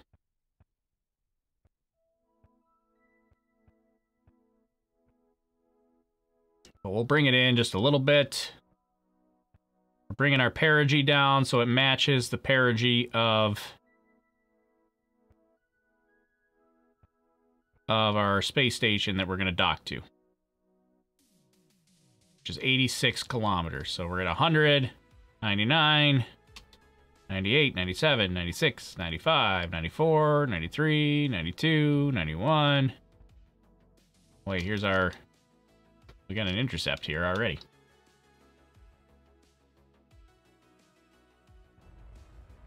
We might even...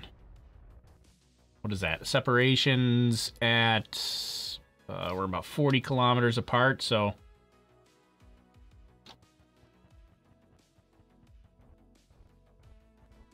Let's line up this... Let's get this a little closer. Nope, that's not... That's worse.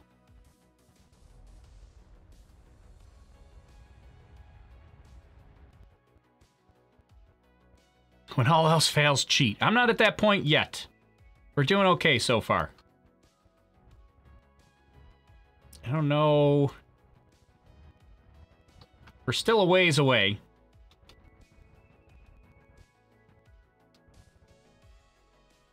There we go. Bringing it in. 36, 35, 34. We're bringing in our separation here. See if we can bring it in as close as possible. That's probably as close as we can get on this pass.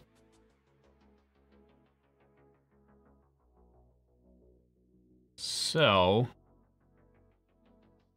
let's warp to here. We're going to fast forward to there. For a couple of minutes. There we go. That's done. Now we're going to do another burn to try to match up our orbits here.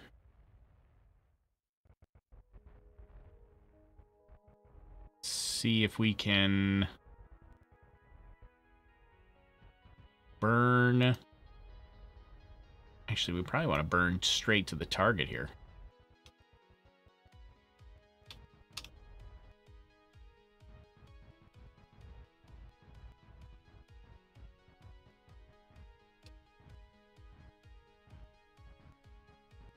Nope, that's the opposite of what we want to do.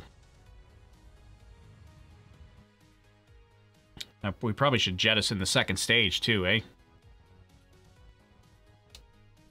There we go. So we're changing our our relative speed relative to the target here. Gonna try to get us traveling at about the same speed. And then we'll jettison the second stage. We'll get rid of that.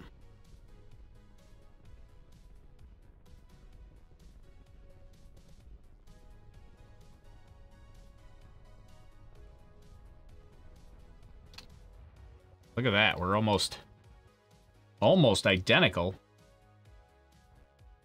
on speed. So we're very close. Oh, except now we're going to deorbit. Uh-oh, that's a problem. It's gonna deorbitate. Yeah, that's not going to be good. Okay, now we need to burn to the target.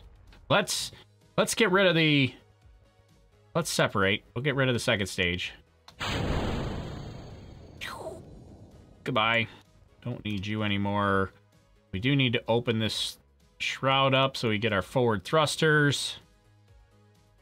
And...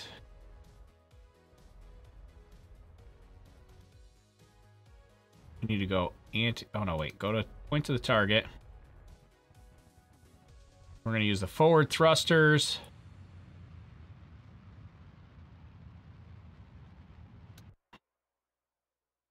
I think we're gonna burn towards the target here. So where is our target? We're pointing at the target. Let's see if can we do it. We're kind of our distance is pretty high. Let's use the forward thrusters here.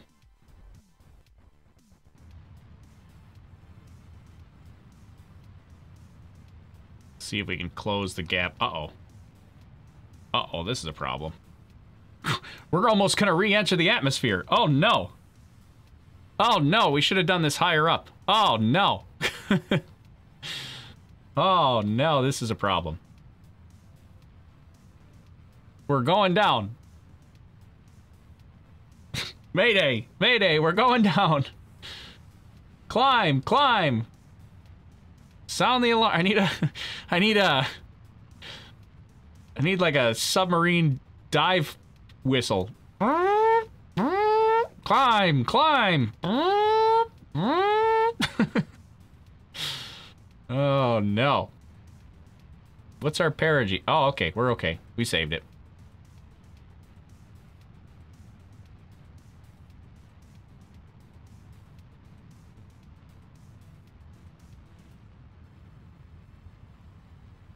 We're good now. Okay, so now we need to go let's see.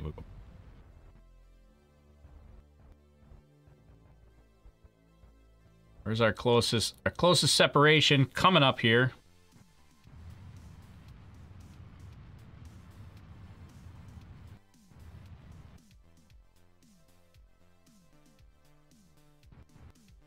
At 15 kilometers. All right, here we go. We got this. We're okay. Woo! We're all right. This is not the most fuel-efficient way to do this. That's all right. We got this. One of my mods sent me something. What? You don't hear music? You hear music now?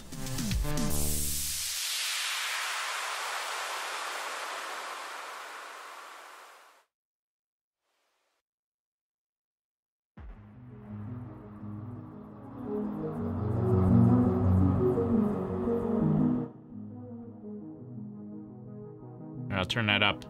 It's kind of loud in my ears when I turn that up that high, but...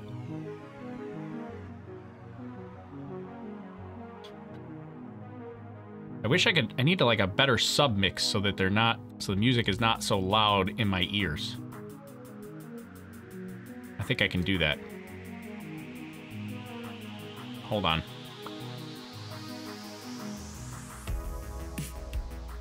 Let me change my submix. There. That's a little... That's better. Now it's not... You guys can hear it, but it's not, like, crazy loud in my ears anymore. Okay. Where were we? Alright, we're gonna go to our intersection here. Okay, warp to there.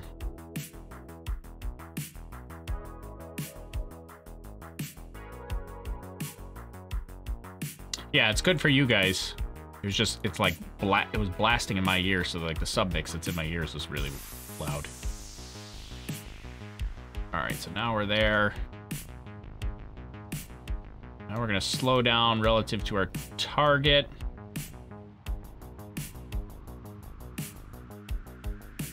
Oh no! Oh no. Are we out of... We're out of propellant. Okay, time to cheat.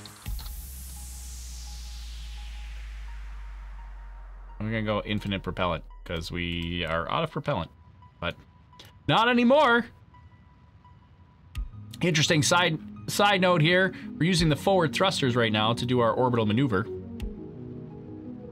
So those forward thrusters right here, you can see the four thrusters up front there.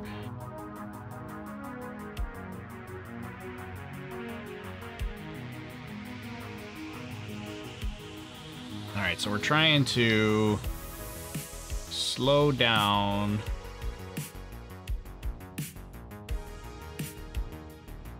Relative to our target.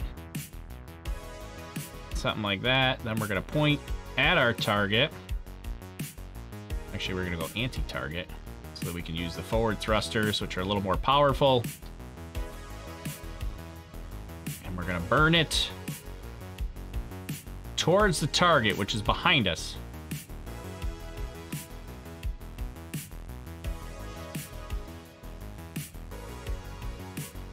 So we're gonna go to the target. Try to close the distance a little bit. It's gonna screw up our orbit. That's all right. We're very close. So it's behind us and below us. So we're gonna burn to the target, get a little closer.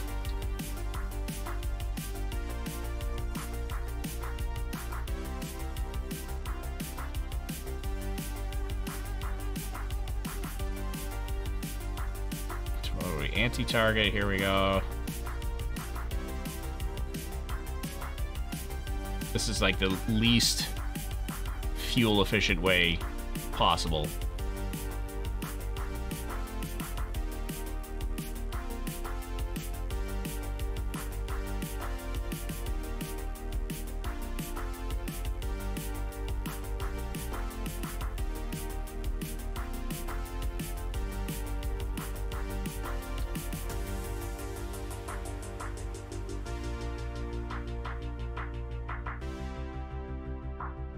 We got this. We're gonna get it.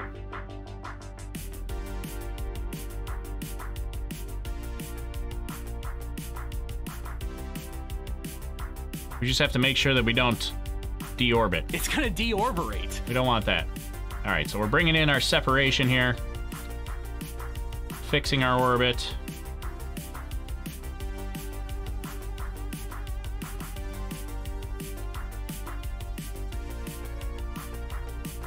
That. All right, let's warp over to here. So we're back in a stable orbit here now. So now we're gonna go anti-target. So the space station's out here somewhere. I need to burn close to it again. Let's try to get a little closer. Here we go. Here's our now our closing distance is about 5 kilometers.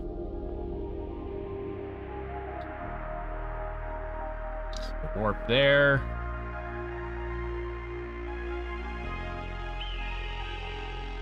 Did you just hear an eagle in the sound?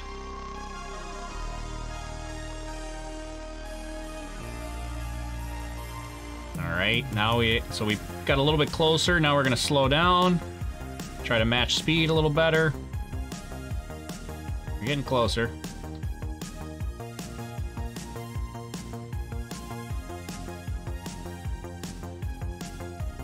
Intercept is about 4.5 kilometers we're at now. 4 kilometers. Get our relative speed to almost 0, much as we can. 3, 2, 1, 0. Look at that, relative speed, almost 0. There, is it? Oh no, that's the moon. I was like, there it is! No, that's just the moon. Alright, now we're gonna close the gap.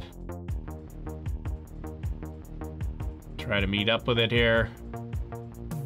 3 kilometers, 2 kilometers, 1, 1.5, 1.2, 1.1, 1.0, 0.9, 0.8, 0.7, 0.6, 0.5,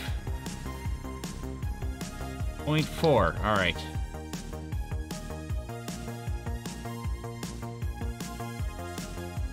So, all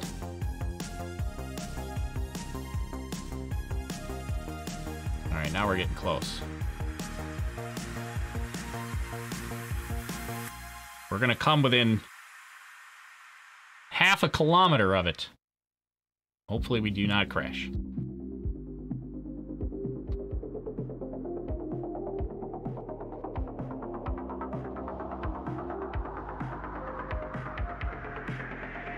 Let's fast forward just a touch.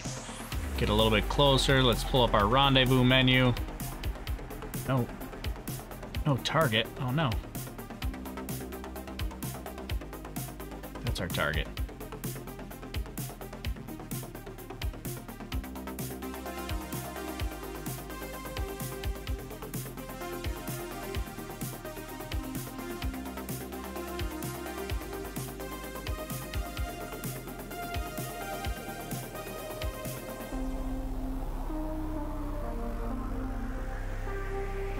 Oh no, what happened to my relative speed?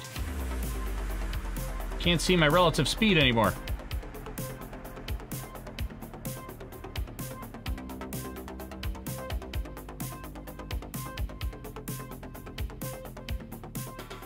I can't see the relative speed. What happened?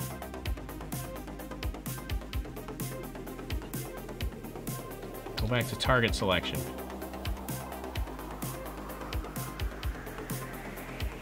Now I can't select the target because they're too close together. Space Station Core. That's my target.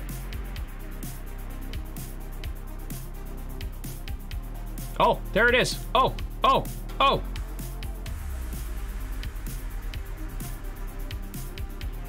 Wait, why is it? Wait, what is happening? Show me the other. Oh, there we go. Okay. All right, I couldn't find my target distance. There it is. We can see it in the distance there, right there. We got this. All right, slow it down. Slow it down.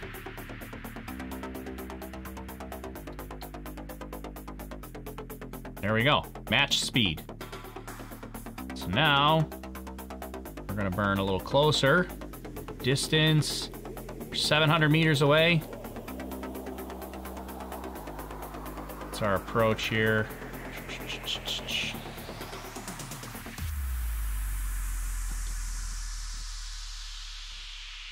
Now we're... Oh, there we go. Now we have to really fine tune it. We're coming in, we got this. You can see it in the distance.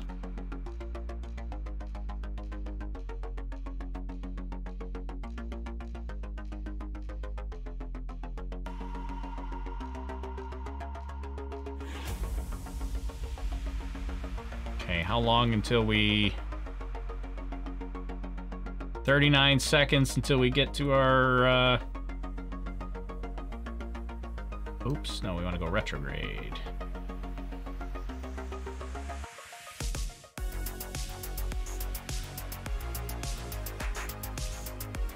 There it is. We're coming in. Coming in hot. Look out.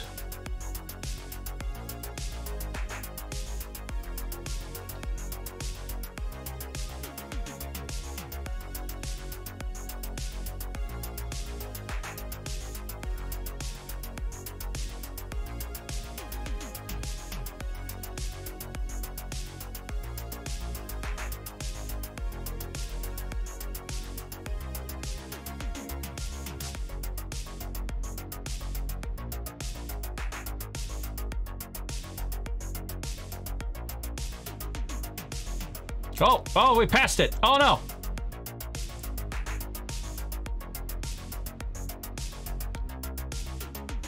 That's all right. Woo. Oh, we almost missed it. We're good. There it is, right there. Okay, how far away are we from it? 33 meters. Woo, we almost crashed right into it. Okay. Now we need to dock the thing. Let's see. Which port do we want to dock to? I think we got to dock to right to the front port here, right? So let's target the front port, and let's switch to the target. Control from here. Oh wait, switch to here. Okay, we need to point at the target. Okay, that's our target. Switch to there. Gonna control from here. We're gonna say that's our target. You need to point to the target. So point at each other. There we go. Now bring it together.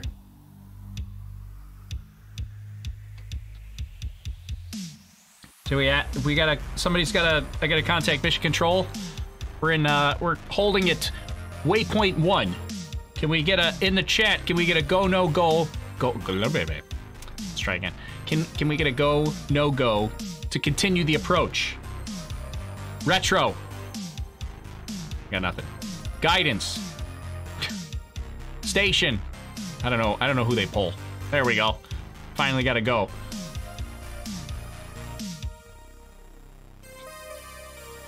All right, we're go to continue the approach.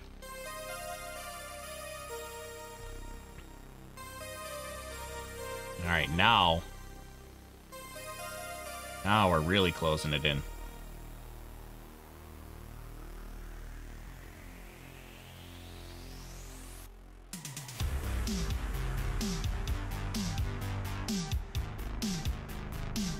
Oh, we're coming in hot. Oh boy.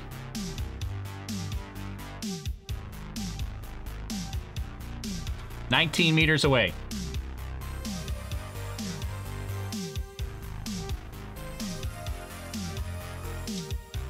Backdrop of the Earth.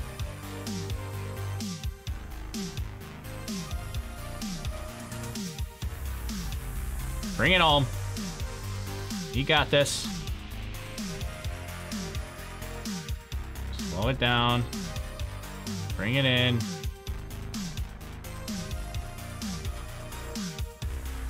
Bring it in. We got this. Slow it down. Slow it down. Oh, not that much.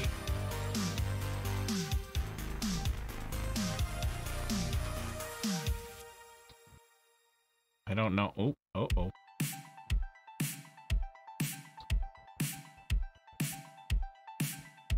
Stay on target.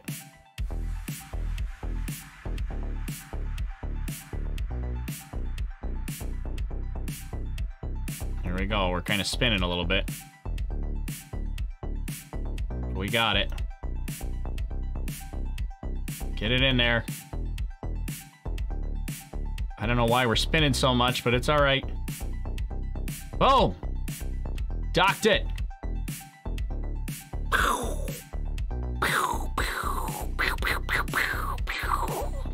Soft capture confirmed.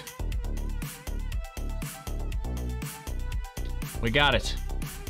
Let's turn the lights on. There's no lights, are there? There's no windows.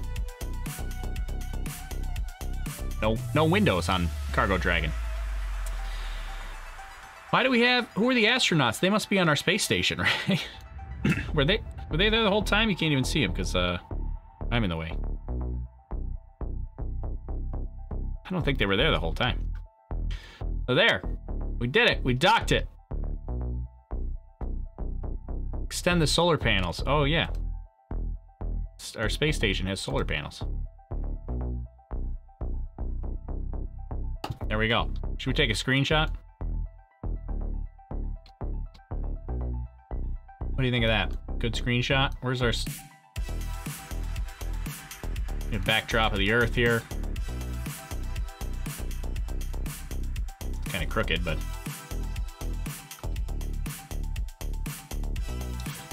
There! All right. Look at that. How about that?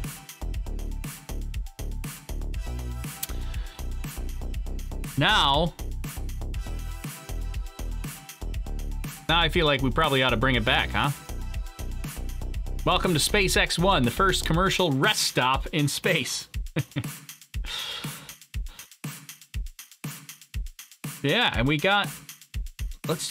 Should we do an EVA? Where's our... I guess I gotta bring our controls back. So these are our space station members, right? They must be in the station. Yeah, look at, they're in our space station here. Looking out. Can't even see Crew Dragon. Or Cargo Dragon. I keep calling it Crew Dragon. Cargo Dragon. All our space station controls. That looks super sophisticated. Not a lot of room in this space station. Where are they looking out of?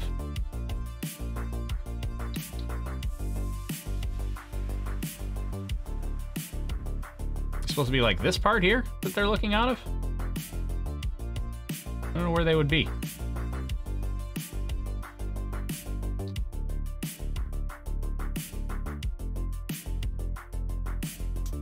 All right, let's see.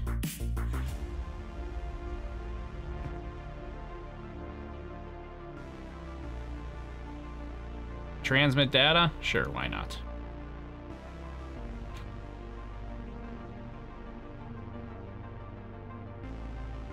All right, let's separate. Let's bring it back. Activate radiator. Probably should have done that sooner.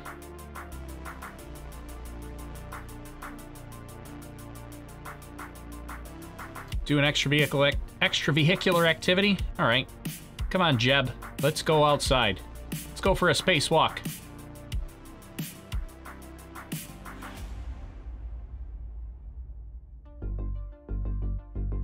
Ready?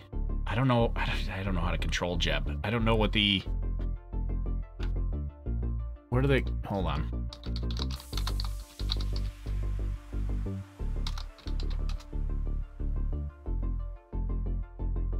I always forget what the key bindings are for some of this stuff. Let me make sure. Translate forward. Yep, that.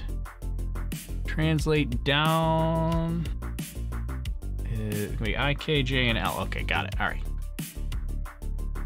Just make sure before Jeb lets go of the space station and just starts free flight. Let's make sure that he can actually. Uh-oh. Uh-oh. Oh, no. Oh, no. Jeb, go back. Oh, no.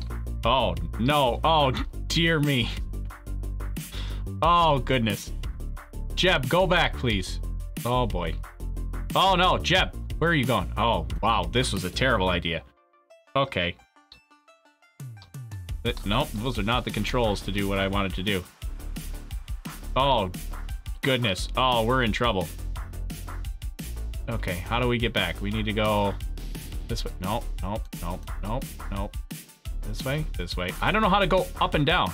Is it? Oh, there it is. Shift. Okay, got it. Woo! Grab on, Jeb. Oh! We almost lost Jeb permanently. Oh. Okay, get back in there. That was a terrible idea. That was awful. We almost lost Jeb permanently in space. All right, while we're ahead, let's bring the dragon back. We're gonna go for undocking.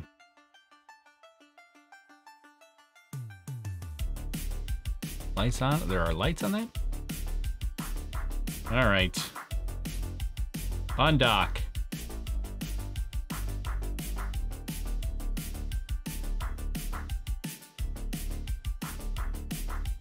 All right, let's back it up. There we go. Just like that. Get her away. We're directly over the, pretty much directly over the space center there. Now the question is, how close can I land to the Space Center? Hope the missing part wasn't a parachute. I hope so too.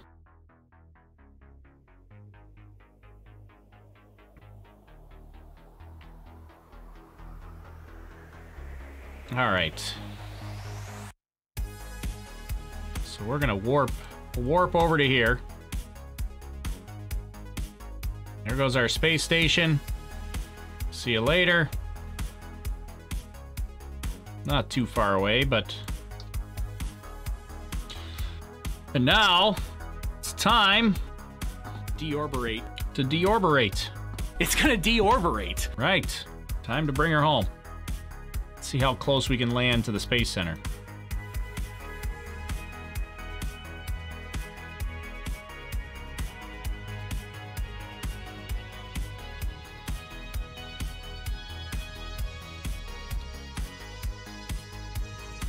Oh, shoot. Too far. Oh, wait, no, we're good. We're good. We're okay. Splash down right off the coast there.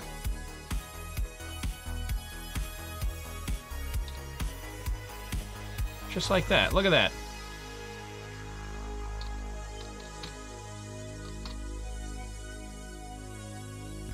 Go right off the coast. Right off the coast. Tell the boats to stay away. Because we're coming in. It's gonna deorberate. Here we go. Alright, so we did our deorbit burn. We can now... Oh shoot, we're supposed to jettison the trunk before that, aren't we? It's alright, we'll do... Let's see, no, we don't want to roll. We want to... Let's just do stability assist. And we're just gonna fling it off in the distance. Actually, don't even do stability assist. I can't... Why can't I... Oh, turn... I don't want stability assist. Get rid of that. Here we go. Watch this. We're just gonna fling it off. Well. There. Okay. Goodbye, trunk.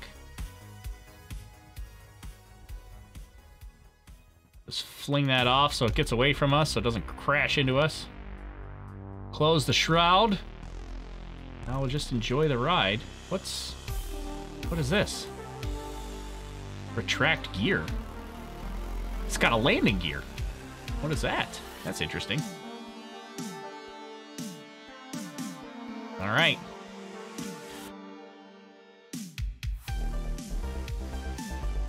We are positioned for re-entry.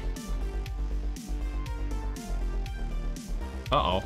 Except it says our re-entry is going to be way over here. Uh-oh, that's not good. We want our re-entry over here. There. Fixed. Try to land, like, just off the coast. I can't... It's too sensitive that I can't even control how far it goes. Right there off the coast. Okay. We're ready. Let's quick save it just in case I crash and burn horribly.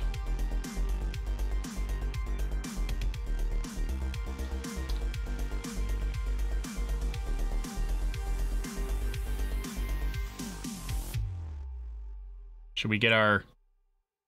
Let's get our dramatic music again.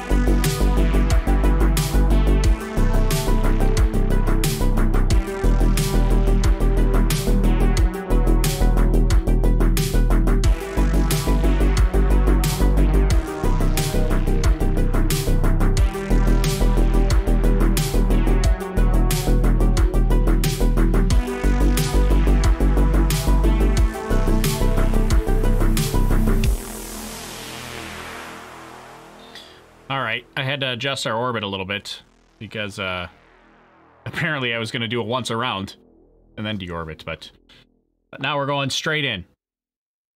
It's gonna deorbitate.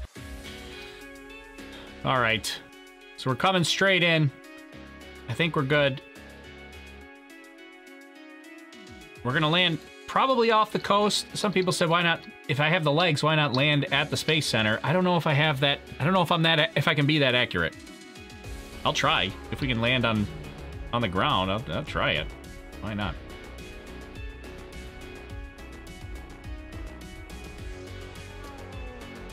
Let's, all right, entry interface coming up here.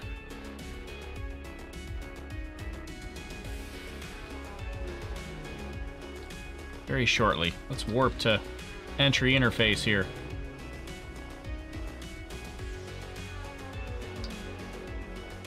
Where's our space station? Is it still above us? There's the moon. Don't know where it is. I think it's long gone now. Too far away to see. Here's entry interface coming up.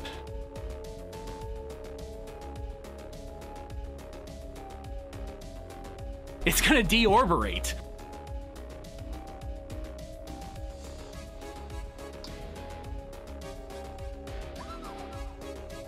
Hitting some atmosphere now. 68 kilometers. How's our landing target? Are we still on target?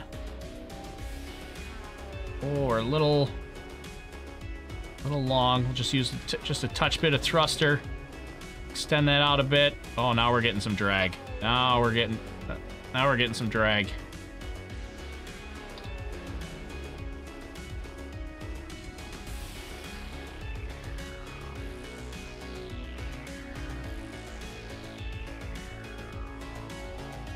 Push it out. Let's see. Let's see if we can do it. I gotta use some thrusters to push that out even further.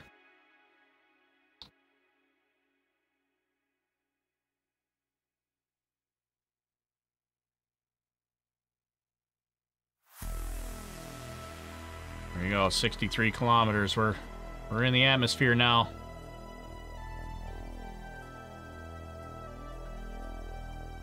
Could probably unset our target now. We don't need that anymore. Just doing some minor adjustments to our landing site.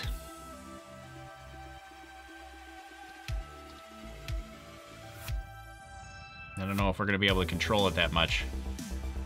We're going to try.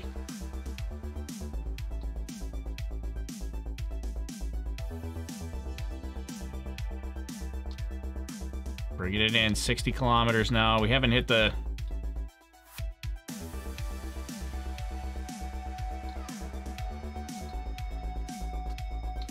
We haven't hit the atmospheric heating yet.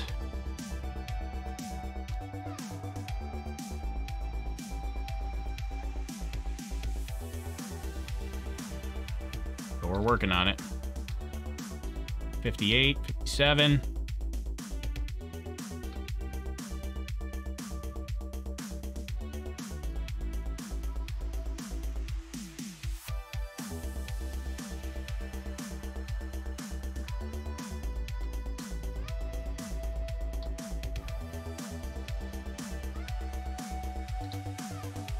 Trying to bring it in.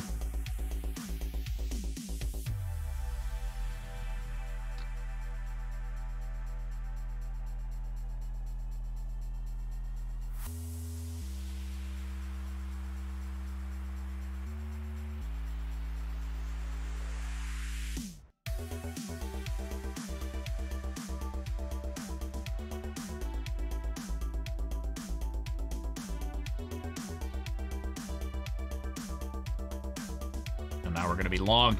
Now we're gonna be long. Oh no. Slow us down. Slow us down. We're gonna be long now. We're gonna miss it. We're gonna miss it long. I guess we're landing in the water.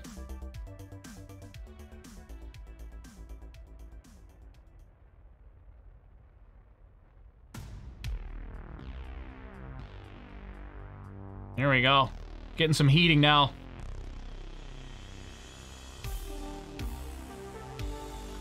Well, we're a touch long. That's all right. We'll fly right over the Space Center. Coming in screaming. We're coming in hot.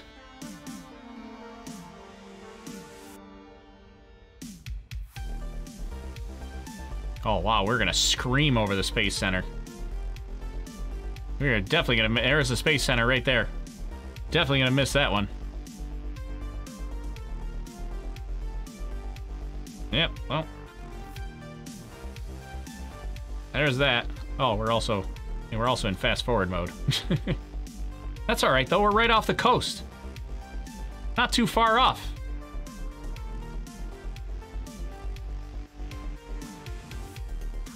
There we go. Look at, we can even see, we'll see the Space Center from the distance. We got this. Drogues are out. Parachutes out.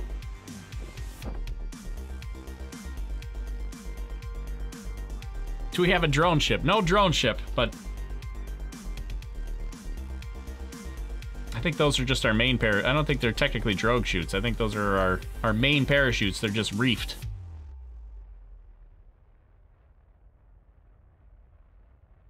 We got this. Parachutes and everything.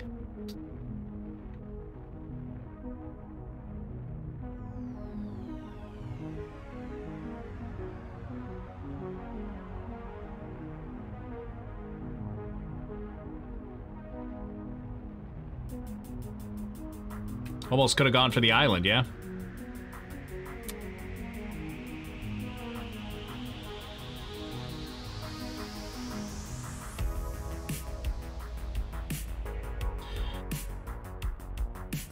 Still 105 meters per second. We're 2 kilometers off the surface.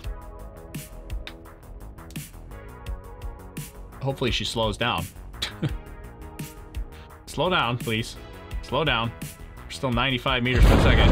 Oh, jeez, that was loud. That scared me. There we go. Now they disreefed. They're kind of on top of each other. I don't know what's up with that, but...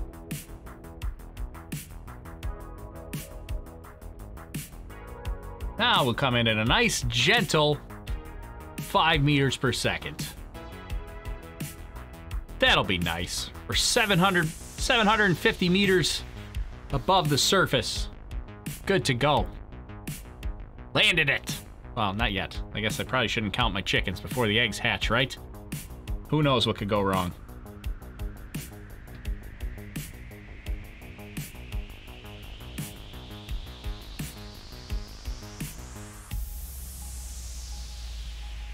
Now we're just waiting. All right. Accidentally cut the chutes. Oops. I could use the thrusters. Like we could go thrusters to hurry it down. No, that doesn't work, does it? Doesn't really work so much anymore.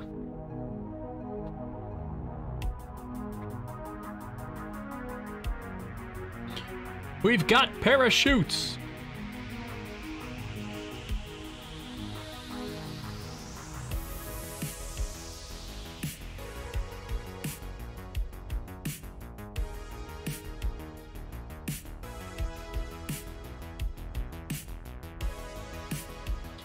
Now it's good. Now it's just taking forever to come down. 375 meters. We're almost there.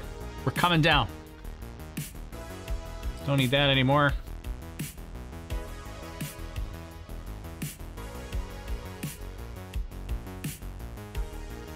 "300 meters to the surface till splashdown. Splashdown expected in...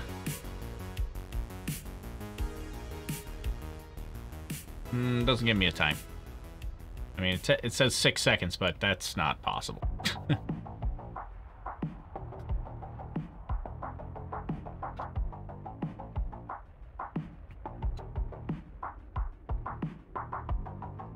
Cut just one parachute and then it'll go faster. We're almost there. We got this. 125 meters. Oh, I could time warp.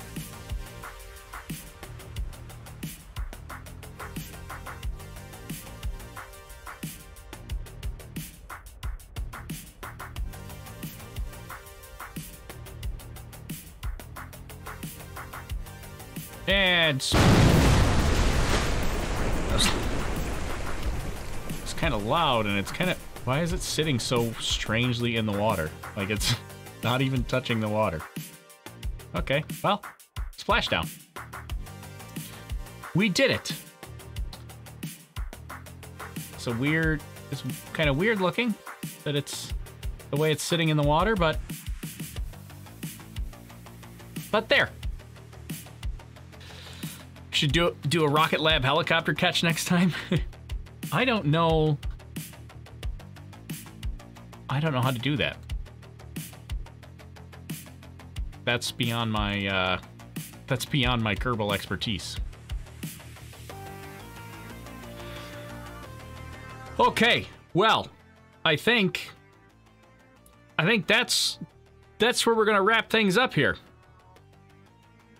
This was a fun morning, a fun early afternoon. Hang out a bit. We got a Cargo Dragon launched. It's separated and on its way to the space station tomorrow.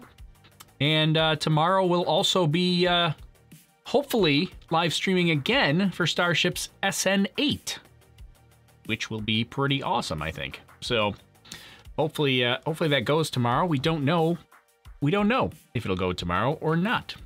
We'll have to see. So,